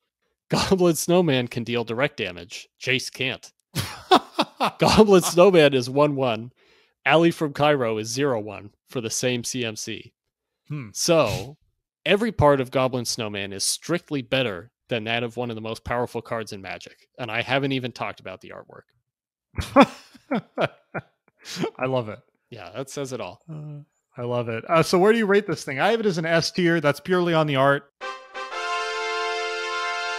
I wouldn't normally do it on the art, but to me, this card like just stands alone as one of my favorite arts of all time. Yeah, I gave it an A, but I think I'm going to bump it up to an S. Yes. Okay, let's talk about, I think, another banger. Goblin Wizard. 2 RR for a Goblin Wizard, I believe. It's been errated. So this is one of those wonderful cards that has an identical type line and creature or name and type line. Tap, put a goblin from your hand onto the battlefield. R, target goblin gains protection from white until end of turn. All right. This is a card I was really surprised I didn't know it existed. It's like a super unique, fun effect. And I'm honestly kind of amazed you don't see it pop up in lists more often. Cheating goblins into play is fun. The protection from white is kind of weird and random, but that's kind of how old school Magic cards are. It's got a fun name. It's fun that the name and the type line are identical. Oh, so why don't I see this more often? Because it's on the reserved list and it's $104. I've just taken you through my journey on this card, which was I felt delighted by it, and then I felt outraged that it's inaccessible to most Magic players, and that frustrated me because it's just a fun, unique, basic card design that I wish could exist for everybody. Yeah. It's also the second Goblin Wizard that we've talked about in this episode, which means that we today are covering 20% of all Goblin Wizards in the game. Wow. So there's a lot going on in today's episode. I really like the art on this also. It's very, very old school. The Goblin here is really veiny, kind of disproportionate. He's got a gigantic head. Doesn't really look like any of the kind of goblin archetypes that we would think of in Magic today. And he's kind of scary he's quite scary, but also cartoony. Yeah, he's very cartoony, kind of scary in a way that also reminds me of kind of a freaky children's book you might come across in a library and flip through as a kid and then put back because the pictures are too scary and the Goblin Wizard's teeth are too big. His head is weird too. His head is like the size of his torso. Right. He's got this giant head, no neck, tiny little eyes, but giant ears and teeth. Kind of a negative neck. Right. It kind of looks like his head has just been shifted down by like a centimeter in the art. Yeah. But yeah, I think this is just a really cool, fun design and an example of how there's actually some pretty cool cards tucked away on this list of random bad cards. Yeah, for sure. Where do you... So I rate this as an A. I wavered between A and S. I wanted to keep S special, and I feel like I'm kind of doling them out like candy. But honestly, I'm right on the bubble because I think this card is genuinely really fun and one of the few cards we talked about today that genuinely I can see jamming this into a lot of decks and having it be pretty fun and even pretty decent. Yeah. I feel like A's probably right for him. He doesn't quite make it to S for me, but it's a card I would want to have around if I had any goblins that I could use it with. You're not getting a huge amount of value out of like cheating a 1 or 2 mana goblin out, but if you get a war chief out there off of this, that feels pretty good. Yeah, or some of the more recent expensive goblins like what is it, Muxus, the one that's kind of been mucking up various formats. Yeah, I feel like Goblin Wizard has a home. All right, let's give him an A. All right. A. Next up, we've got Marton Stromgald from Ice Age. It's a 2 RR for a 1/1 legendary human knight. Whenever he attacks, other attacking creatures get +1/+1 until end of turn for each attacking creature other than Marton Stromgald. Whenever he blocks, other blocking creatures get +1/+1 until end of turn for each blocking creature other than Marton Stromgald. So Marton is a sort of a commander, not in the EDH sense, but a commander card in the sense that he is enabling the rest of your creatures on the field, but not actually like participating in the battle in a meaningful way. So obviously he would make a red aggro deck very happy to have. If you have a Goblin Wizard and you're cheating out some goblins and getting a big board, having Marton lead a charge would be fun. But there's nothing too exciting about this for me, honestly. Yeah, I feel like for the time this was printed at, like this is a really pretty threatening effect. Now, obviously, Marton himself, since he doesn't boost himself, is probably going to die in the charge, but right. I feel like that's kind of okay. Like, let's say you swing in with Marton and 4 other creatures. Those 4 other creatures are getting a total of +16 of power and toughness, which, I mean, I can't think of any other card from the Sahara of Magic that has that kind of scaling, game-ending effect. That's a pretty big game on a 4-drop. Yeah, and you're right that even like he dies in the charge, but I think if you have this, you're waiting until you have the whole board set up and knowing that he's gonna go away. But yeah, I mean, +16 or whatever you can get off of him is big stuff.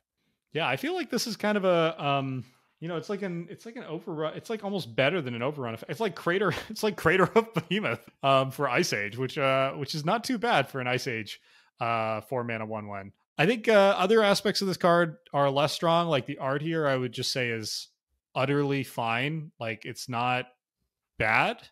It's competent. It's really not interesting. It's like just I don't know. It's just some art. It's like a guy on a horse. I find this art just unimaginably boring. Yeah. The background looks like a bad imitation of a Bob Ross painting. Yeah, it's like something you'd find. The background's a little like something you find in a Goodwill. Yeah, absolutely. And then someone took that as the basic piece, and then someone else painted a horse, like a very two-dimensional horse, onto that. And then someone else added a guy onto the horse and also some armor onto it. And it's this very, very flat, kind of contextless piece. I guess Marton is in front of a mountain, so he's red because he's in the mountains. But there's nothing at all inspiring about this art, or anything that kind of gives you a sense of who this character is or why he's a legend. Yeah, this is a Mark Poole piece who's actually stuck with Magic all the way through the present day, I believe, from Alpha to today, and he's got his name on some really iconic cards like Ali from Cairo, Ancestral Recall, Balance, Birds of Paradise. And I'm just up to the B's here, so he's been on some really iconic, incredible cards and produced some pretty fine art. But I think this one is. Honestly, it shows a lot of advancement because if you look at his alpha art, it's fairly clumsy in terms of like just kind of the rendering of it and the like it's realistic, but not in a way that's just disjointed. So I think this shows some technical advancement, but it doesn't show like the really fine detail of his later pieces, like his recent City of Brass, for example, which just has really good art. This thing's like kind of awkwardly in the middle. It doesn't have the funny, awkward charm of alpha art, but it also doesn't have the technical excellence of modern art. It's just like a card. Yeah. Awkward is a good word for it. And the first letter of that is A, which is my rating for Marton. Yeah, I had him in an A too. I think if his art was better, he would have been actually an S for me, but he doesn't quite have the whole package, unfortunately. I like his effect. I hate his art, but almost like Goblin Settler. Like I see this effect. I see the role that it has and why you would want it and the kind of deck you would want it in, but I just can't get too excited about it. See, I kind of like that. I like how basic it is, and yet how it creates interesting play patterns, and it makes me. Both of these cards make me want to build a deck, or at least put them in a deck. And I don't know, I like them. All right, let's talk about Mind Layer, a second 4-mana 1/1 dwarf from Odyssey. 4-mana 1/1 dwarf, 1R tap, put a mind counter on target land. Whenever a land with a mind counter on it becomes tapped, destroy it. When Mind Layer leaves the battlefield, remove all mind counters from all lands. Okay. I like this. It doesn't quite rise to the height of Goblin Settlers for me, and I'm not sure why, because it's Baroque and funny and interesting. But I don't know. There's something about it. It's like a little bit too complicated for my taste almost. I don't love that you have to pay mana to use the effect. But I still think it's solid. It's like an ability. It can repeatedly destroy lands, kind of, if your opponent lets you. So I think it's solid, but it doesn't really get my blood racing. I'm really surprised by that because you love land destruction so much. I know. I think it's because it doesn't literally just destroy. I don't like giving my opponent agency. I don't play land destruction to give my opponent choices. You know what I mean? I know, but I feel like this kind of, it brings some mind games into the land destruction, right? You put the mind counter on, and then your opponent really has to think about when they're going to blow that up and when they're going to like sacrifice that land. Yeah, that's true. I think another problem with this though is it comes online pretty darn late. That's true. I think land destruction is best relatively early in the game. So the fact that this will destroy its first land on maybe turn 5 optimistically is, I think, a little too late in a lot of cases for land to really matter. Although it is fun that a single card can kind of gradually lock your opponent out of their entire mana base. Yeah. Right. Like, think about if your Mind Layer somehow sticks around for 4-5 turns, As 1/1s tend to do. as 1/1s do, and is laying all these mines, suddenly your opponent, half of their mana base is just going to be gone if they tap these. And in the meantime, maybe Boom! they are leaving that mana off the table because they know they need that land for something else later on. To me, that's more interesting than Goblin Settler just coming in and stone raining. I mean, I can kind of see that in an objective sense, but for some reason, Goblin Settler speaks to me more. There's just something about the simplicity of it versus this thing's kind of. I don't know. I loved the Baroque complexity of Bomb Squad, but I don't like it as much here, and I honestly couldn't tell you why. I think one of the things I don't like is I find the art here very dopey. Like, it's not bad, but it's just dopey. It's a little weird. The Mind Layer is in a very wide stance, using a very odd tool. Yeah, he's adopted a super wide stance. he's really planted himself here so he can get this mine into the ground. It's got a super complicated shovel. Yeah. I don't know what's going on with that. Is his shovel? I think his shovel is also a warhammer. It seems to be like a collapsible warhammer with not even really a shovel on the other end. It's more like it looks more like a kind of it's weird like a sword. It's like a giant dwarven multi-tool. Right, but he's only a 1/1. One thing that does, I don't know if I could say bother me about Mind Layer, but his last ability, the last card text on here says when he leaves play, remove all mind counters from all lands. That obviously makes him not as good. And it also really bothers me from a flavor perspective because it's like if the Mind Layer dies, does he like he's about to die, but he's like, hold on, I'm just gonna clean up all these mines. I'll get them off your land. You've killed me, but just let me clean everything up for you. Maybe they find a map on his body that lists the location of all the mines. Okay, or an itinerary. It's like his schedule of all the places he's been laying mines. The name here is kind of awkward to me. Of like, I think the fact you've got dwarf and the word mine, like my brain kind of detours subconsciously and instinctively to like Moria rather than landmines. Like, I feel like he should be called like landmine layer or like mine planter. Like, there's just something in the name here kind of trips me up. Yeah, I can see. I don't know why I'm so hard on this guy, Connor. I know. I thought you'd really like him. I thought I would too. I mean, I do like him. I actually gave him an A. We'll get to ratings in a second, but I don't know. I think I wanted him to be an S, and for some reason he isn't. Huh. Strangely, he's never been reprinted. He's $6 or $25 in foil. And this does seem like a fun thing to sneak into like a really slow old school cube or something. It's definitely a unique, interesting effect. Yeah, that's true. Anyway, I'm an A on this. I'm also an A. He doesn't quite make it to S. He's not a bomb squad for me, even though he is also a dwarf with the same mana cost, same power toughness in the same set at the same rarity. He's not a bomb squad. Do you think these were intended to be like kind of a cycle or something? Because it just seems like too much of a coincidence. There's 2 4-mana 1/1 dwarfs with Baroque 3-step abilities in Odyssey. I mean, they have to, like, there's no way that, these aren't connected to each other in some way. Like they must have been dreamed up by the same mind. Mm-hmm. Yeah, this feels like the mind of Mark Rosewater to me. It does. Just has his fingerprints. All right, yeah, I think an A is fine. I don't know why I'm a tepid A, but I think he earns his A. All right. Okay, this is definitely not an A. This is the end of the A's for a little while. Yeah, we had a run of really strong cards, exceptional, interesting cards, and unfortunately that's coming. And now this Minotaur Tactician, 3R for a 1/1 Minotaur with haste. He gets +1/+1 as long as you control a white creature, and +1/+1 as long as you control a blue creature. So first off, I feel like I'm sort of betraying all the other cards on this list by even looking at this mention of white and blue and the idea that you would have anything but 4-mana red 1/1s in a deck of these cards. But what really makes me mad about this is it's, even if you satisfy all these conditions of having this patriotic red, white, and blue set of creatures on the board, what you are left with is a 4-mana 3/3 with haste, which is nothing to write home about. And you are working so hard to enable this Minotaur Tactician to make it to a 3/3. So that's frustrating.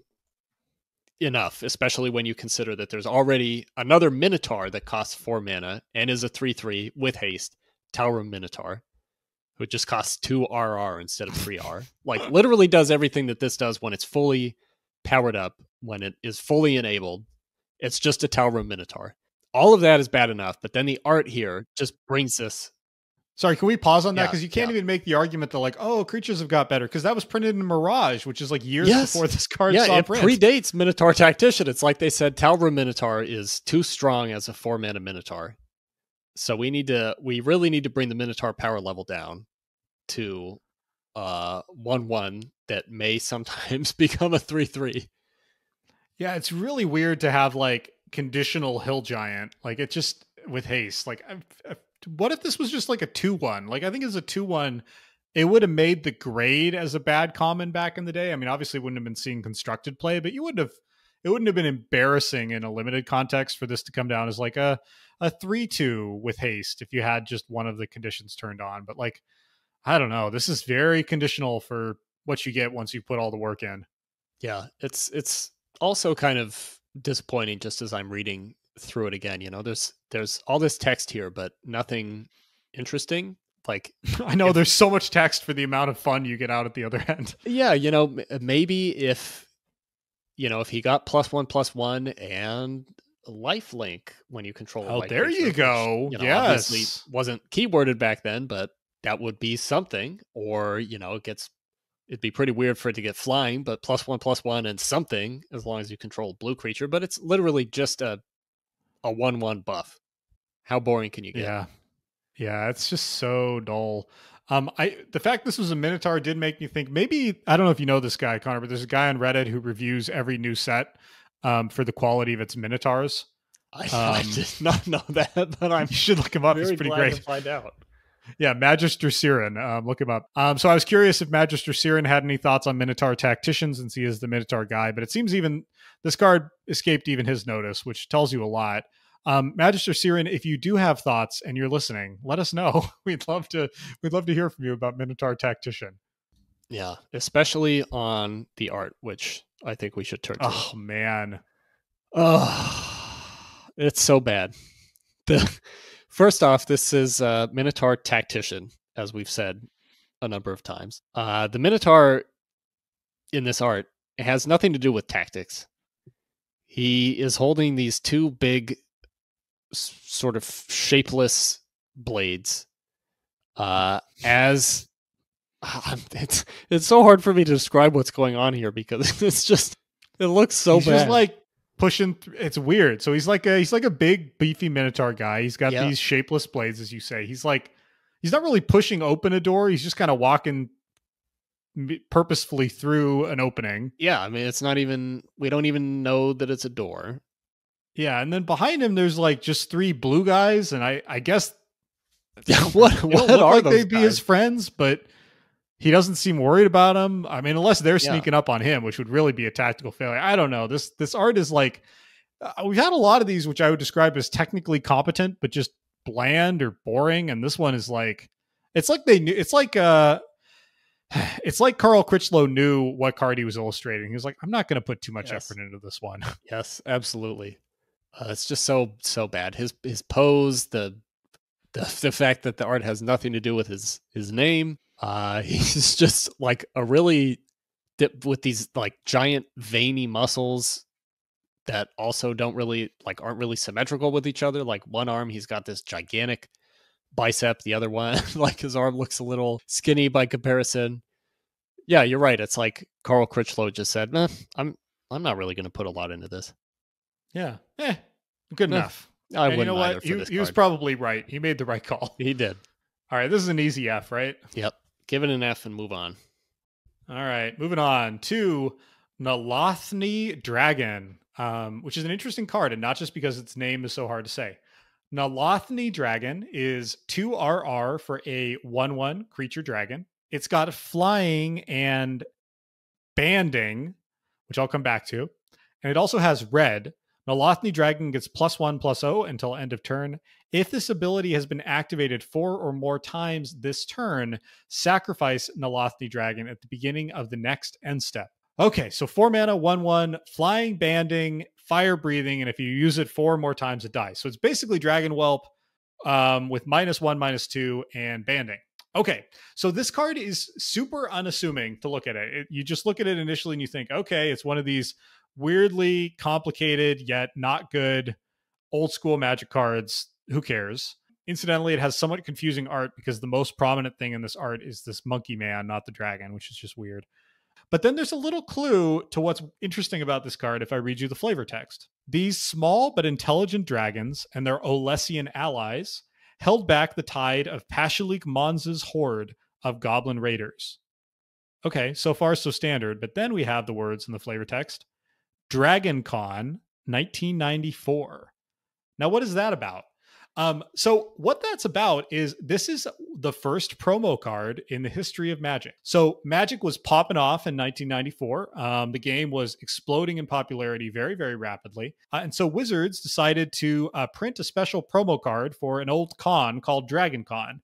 And the first 10,000 people to visit their booth at Dragon Con would get a postcard that they could mail in for a copy of this lame card. People who weren't at the con had no way to get a copy. And this really made people mad. I think not so much because the card itself was good, but because of the precedent that this could set about promo cards with no normal retail availability. And if Wizards just happened to print a good one, the consequences could be pretty dire. And so there's a mini firestorm of controversy. WotC eventually relented and included a free copy in Duelist magazine, which was the magazine they used to publish about Magic. So Duelist issue number 3 included a free copy. And WotC was also pretty chastened, and they actually stopped printing mechanically unique promo cards for quite a while, with the exception of Mana Crypt, which weirdly made its debut as a mail-in promo if you bought Magic the Gathering novels. WotC stayed entirely clear of mechanically unique promo cards all the way until Firesong and Sunspeaker, and I would argue really until those stupid Walking Dead promos from a couple of years ago. Those in turn caused the exact same firestorm of controversy, which Wizards backed off again from. So, some things just don't change. If for some reason you want even more detail than I just shared about this extremely complicated story, I'll link a Card Kingdom blog post in the show notes that goes into a more detailed version of the story. Wow. There is a lot to unpack with this card. I know. And we haven't even talked about banding.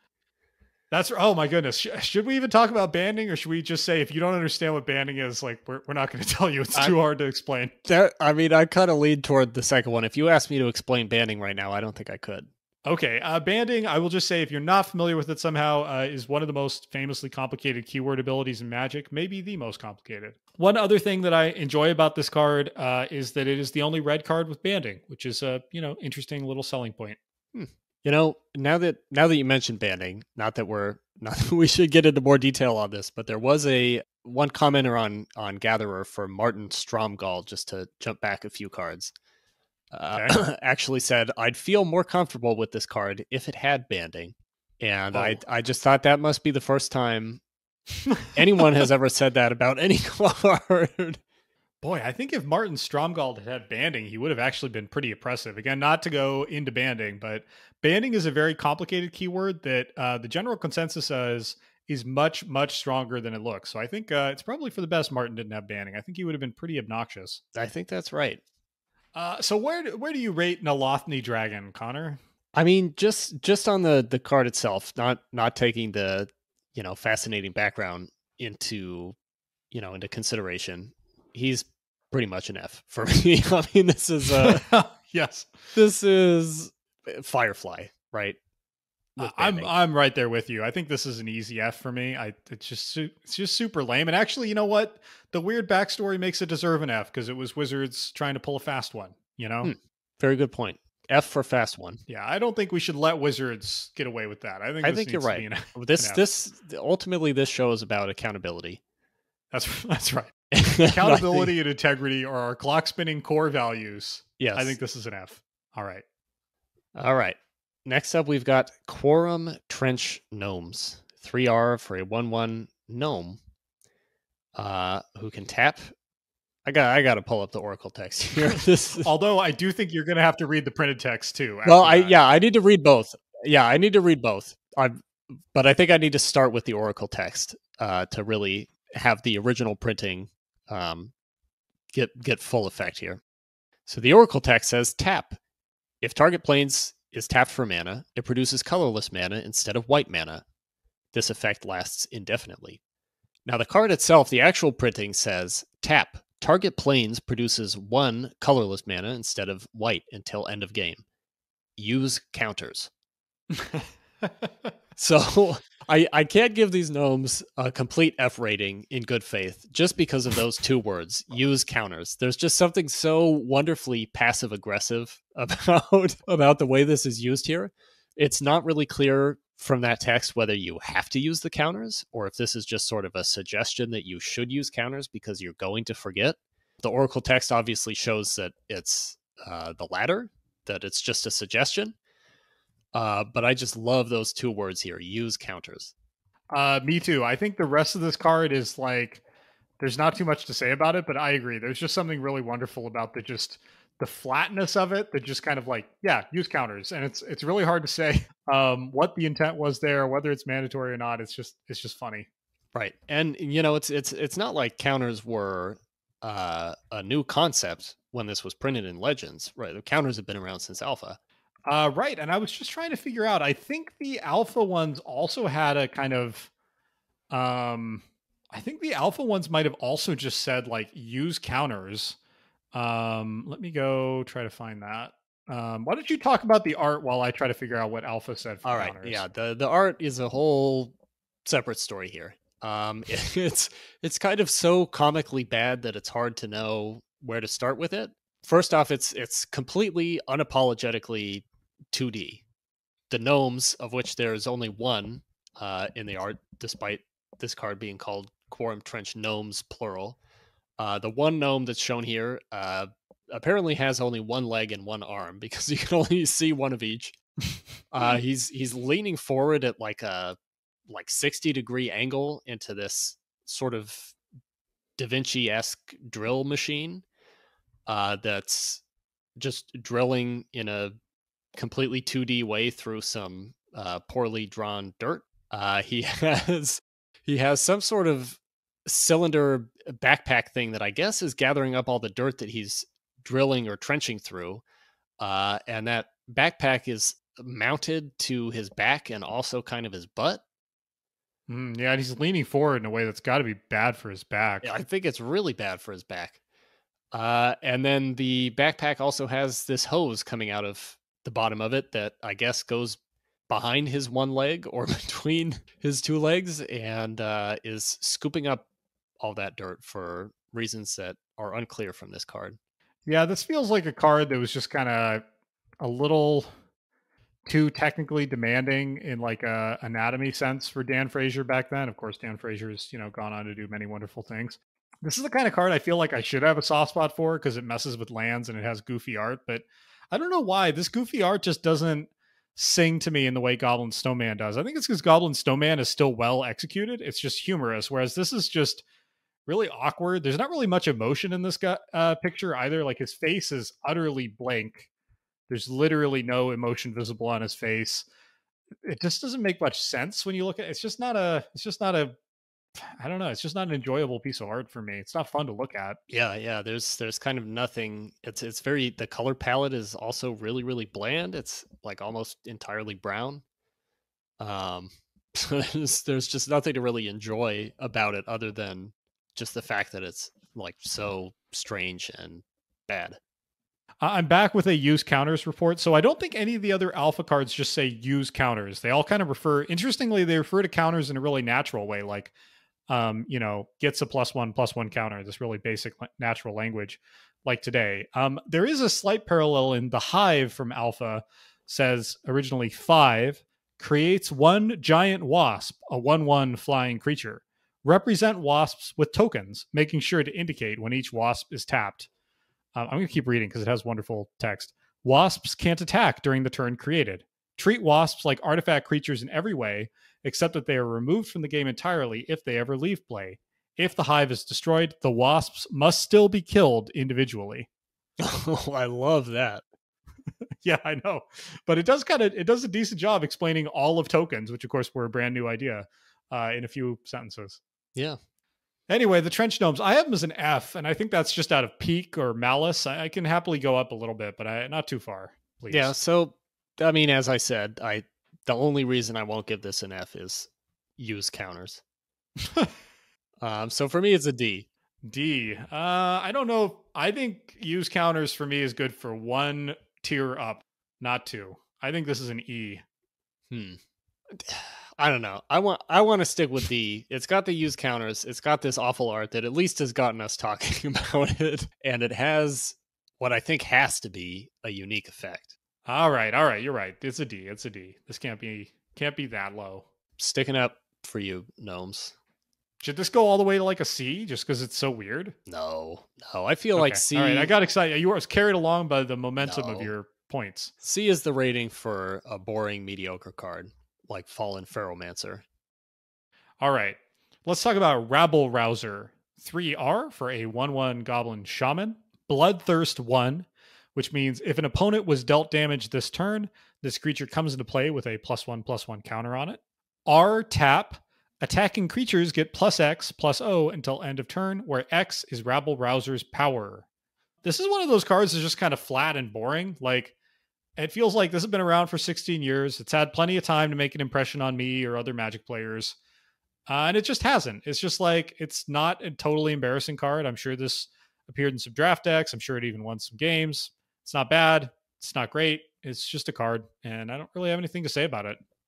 Yeah, it is just a card. It is from a set, Guild Pact, that introduced the Bloodthirst keyword. And back when that keyword was introduced, I was very determined to build and run a Gruul deck, which was the, red-green guild in Ravnica that had the Bloodthirst keyword associated with it. And I feel like this card kind of has a little lesson in it that, just because a shiny new keyword appears on a card, and that card sort of theoretically fits into what this archetype is trying to do, that does not mean that the card is good or interesting or fun to have in a deck. Yeah, I couldn't agree more. So let's get this guy out of here. What rating do you have for him? I have it as an E. I mean, I feel like I couldn't go all the way to F because it at least is like semi-playable and probably did a thing, but I could only go one. I could only muster the energy to go one level above F. Yeah, I think E's right. I don't think I gave out any E's in this episode. It's a very confusing rating. We actually debated not excluding it. Yeah, so I gave him a D, but I think you're right about E. All right, E it is. E for extraneous. Okay, next card is Scampering Scorcher. 3R for a 1/1 elemental. When Scampering Scorcher enters the battlefield, create 2 1/1 red elemental creature tokens. Elementals you control gain haste until end of turn. So Scampering Scorcher basically creates a couple of copies of itself and then gives all of those copies and any other elementals you have haste. So I really like that these little Scorchers, who are very cute, I think. They're so cute. They've sort of cheated their way onto this list by breaking up their true nature of being a 3/3 into 3 1/1s. So I feel like they're not really competing with, they're sort of in a different league from all these other 1/1s by cheating on their stats like that. But I like this card a lot. It's a cute little effect. I like that it's not just creating 3 1/1s and giving them haste, but it gives you this extra upside for having other elementals. Like a fun effect that like rewards that tribal play, but not in a crazy way. Just fun little card. Yeah, I would class this along with like Goblin Settler and Marton Stromgald as just really kind of classic or really simple designs that lead to interesting emergent gameplay. This one in particular, like on the face of it, this is basically a hill giant with haste, which as we established is like not amazing, but it's okay on rate. But of course, as soon as you start getting any kind of effects that reward you for going wide, this goes from like okay to like really good. You have like an anthem effect and now you're getting 6/6 hasty attackers on your 4-mana creature, which is obviously really good. This, I believe, it's possible there's some old obscure card that I don't know about here that managed to see standard play, but I'm going to go out on a limb and say I think this is the only card in this list that actually saw competitive standard play. Back when M20 was new, there was an Elementals deck, like a Teamer Elementals tribal deck that was running around Arena a lot and was a true blast to play. And this showed up in some versions, I think largely because it could trigger Risen Reef 3 times. Risen Reef, for anyone who's not familiar with it, is a elemental, kind of a lord. So it's 1 GU for a 1/1.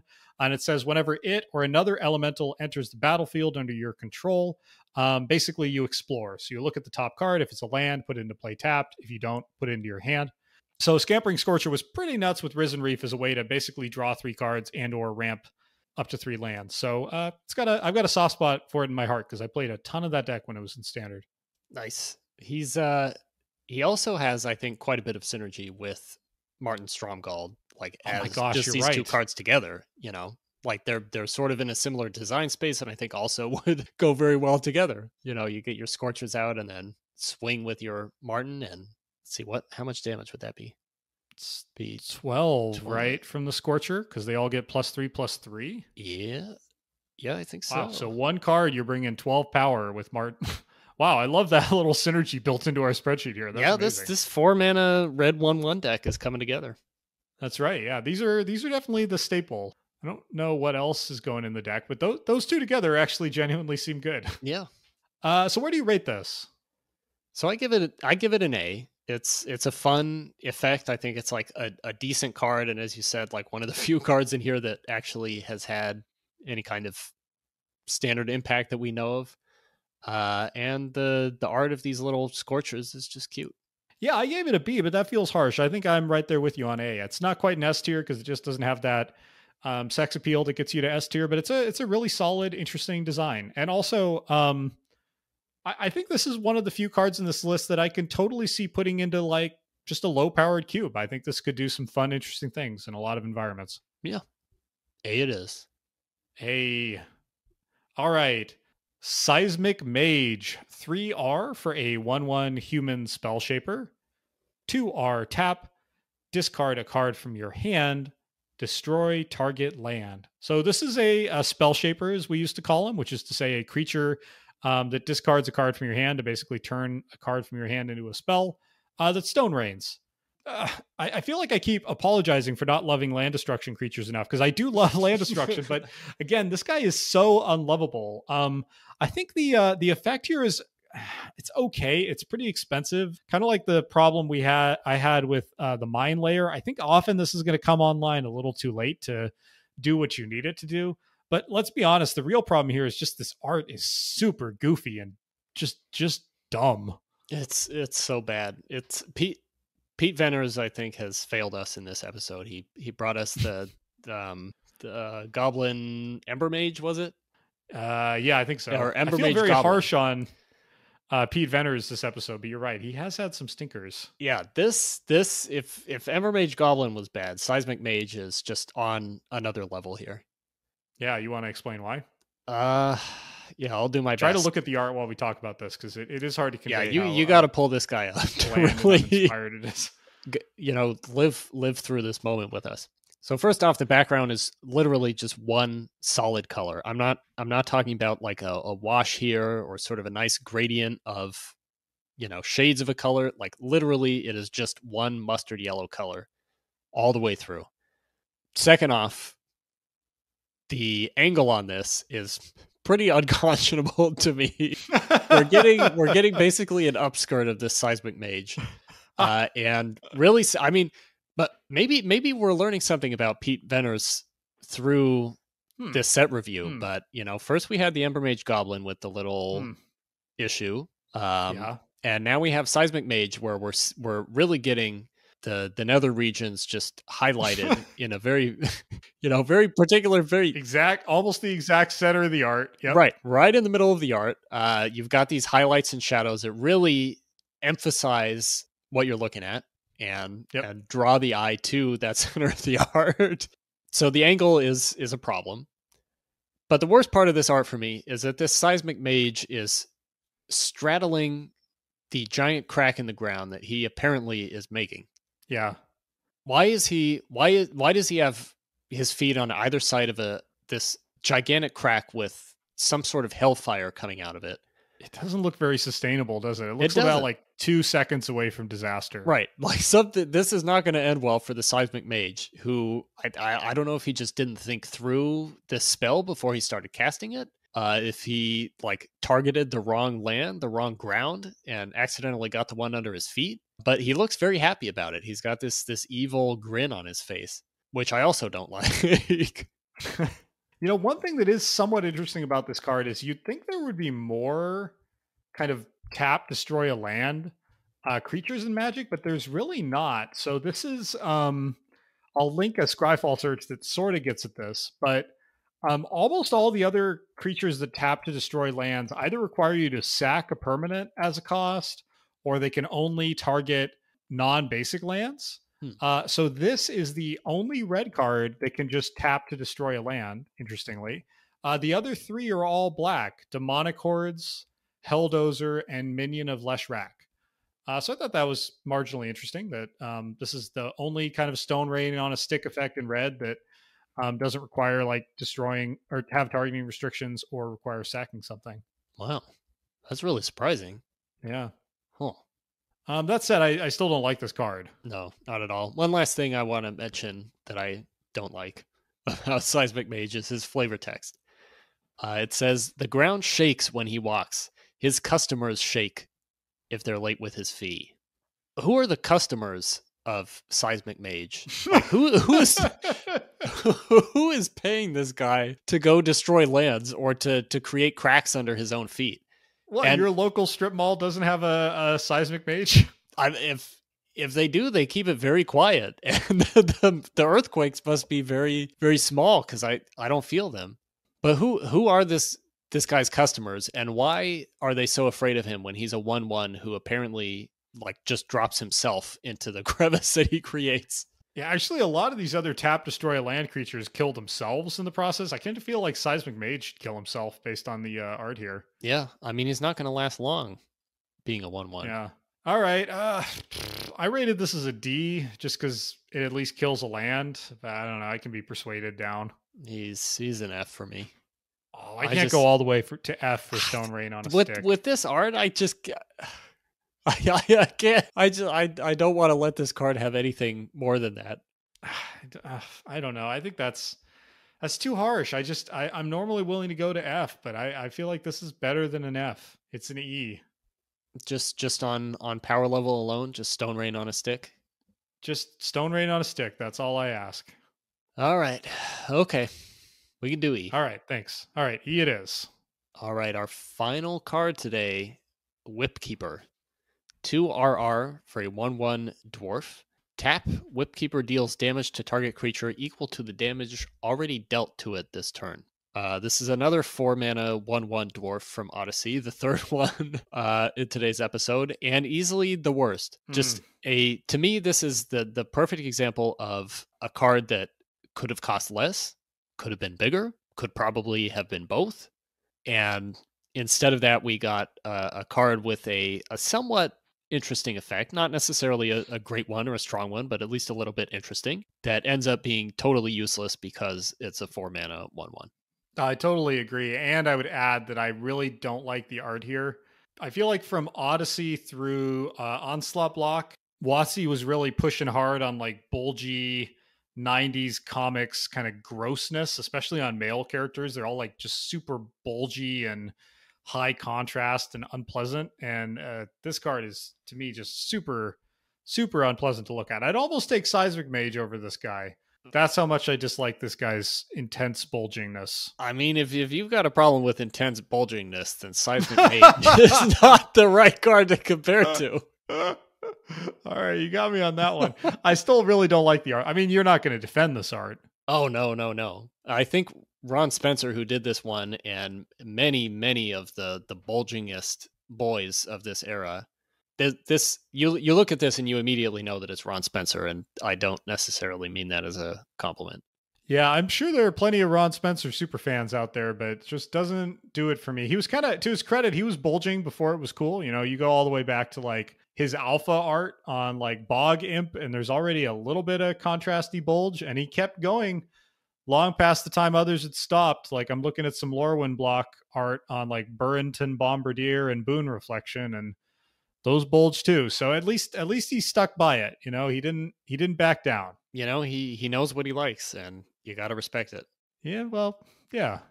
Okay, yeah, I don't have too much to say about this card. This did make me crunch the numbers. I was like, 3 out of 24 of these cards are dwarves, which seemed like overrepresentation because there's not that many dwarves in Magic. So bear with me. 12.5% of all of our 4-mana 1/1s in red are dwarves. By contrast, just 2.3% of all red creatures in Magic are dwarves. So they are definitely way overrepresented in the 4-mana 1/1 camp, which I would have assumed meant that dwarves take the crown as the lamest red creature tribe, at least as measured by 4-mana 1/1s. But astonishingly, goblins managed to be even more overrepresented. So there are 337 goblins in Magic, which is 16% of all red creatures. But 42% of the cards we talked about today are goblins. So goblins and dwarves are really depressingly overrepresented in this list. Wow. Together, that makes them over half of the cards in today's episode. I guess they're both diminutive tribes. Yeah. Physically. For me, 4-mana 1/1 seems right somehow on a goblin. For a dwarf, it makes me a little sad. Because they're meant to be buff little fellas? Yeah, you know, they're sort of stronger warrior types, right? Yeah, I mean, this guy certainly put on plenty of muscle. I think he'd be disappointed to be stat-lined as a 1/1. Yeah, I'm not going to tell him. I have this as an F because it's just...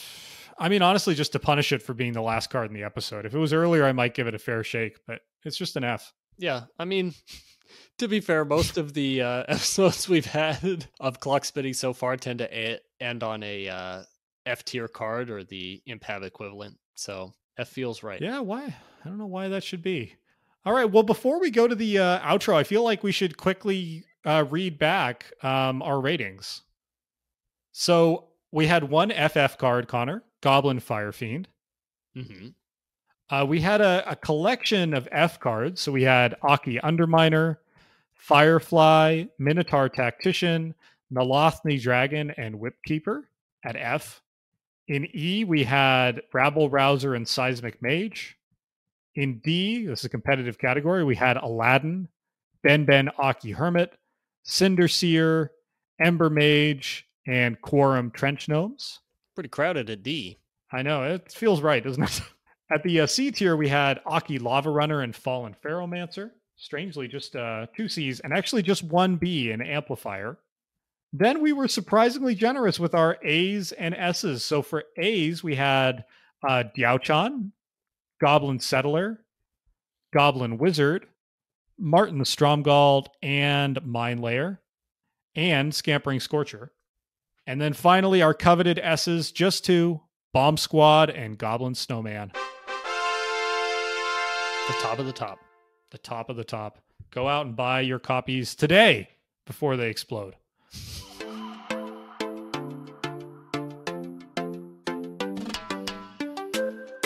Well, Connor, this unexpectedly long episode has left me dangerously close to late on my Seismic Mage fees. So I'm going to go Whipkeeper my finances into shape. Meanwhile, listeners, I hope you all have enjoyed the artful beauty of our 4-mana 1/1s. If you have feedback, thoughts, or memories to share about any of the cards or topics today, it seems unlikely, but perhaps some of you have played with some of these cards.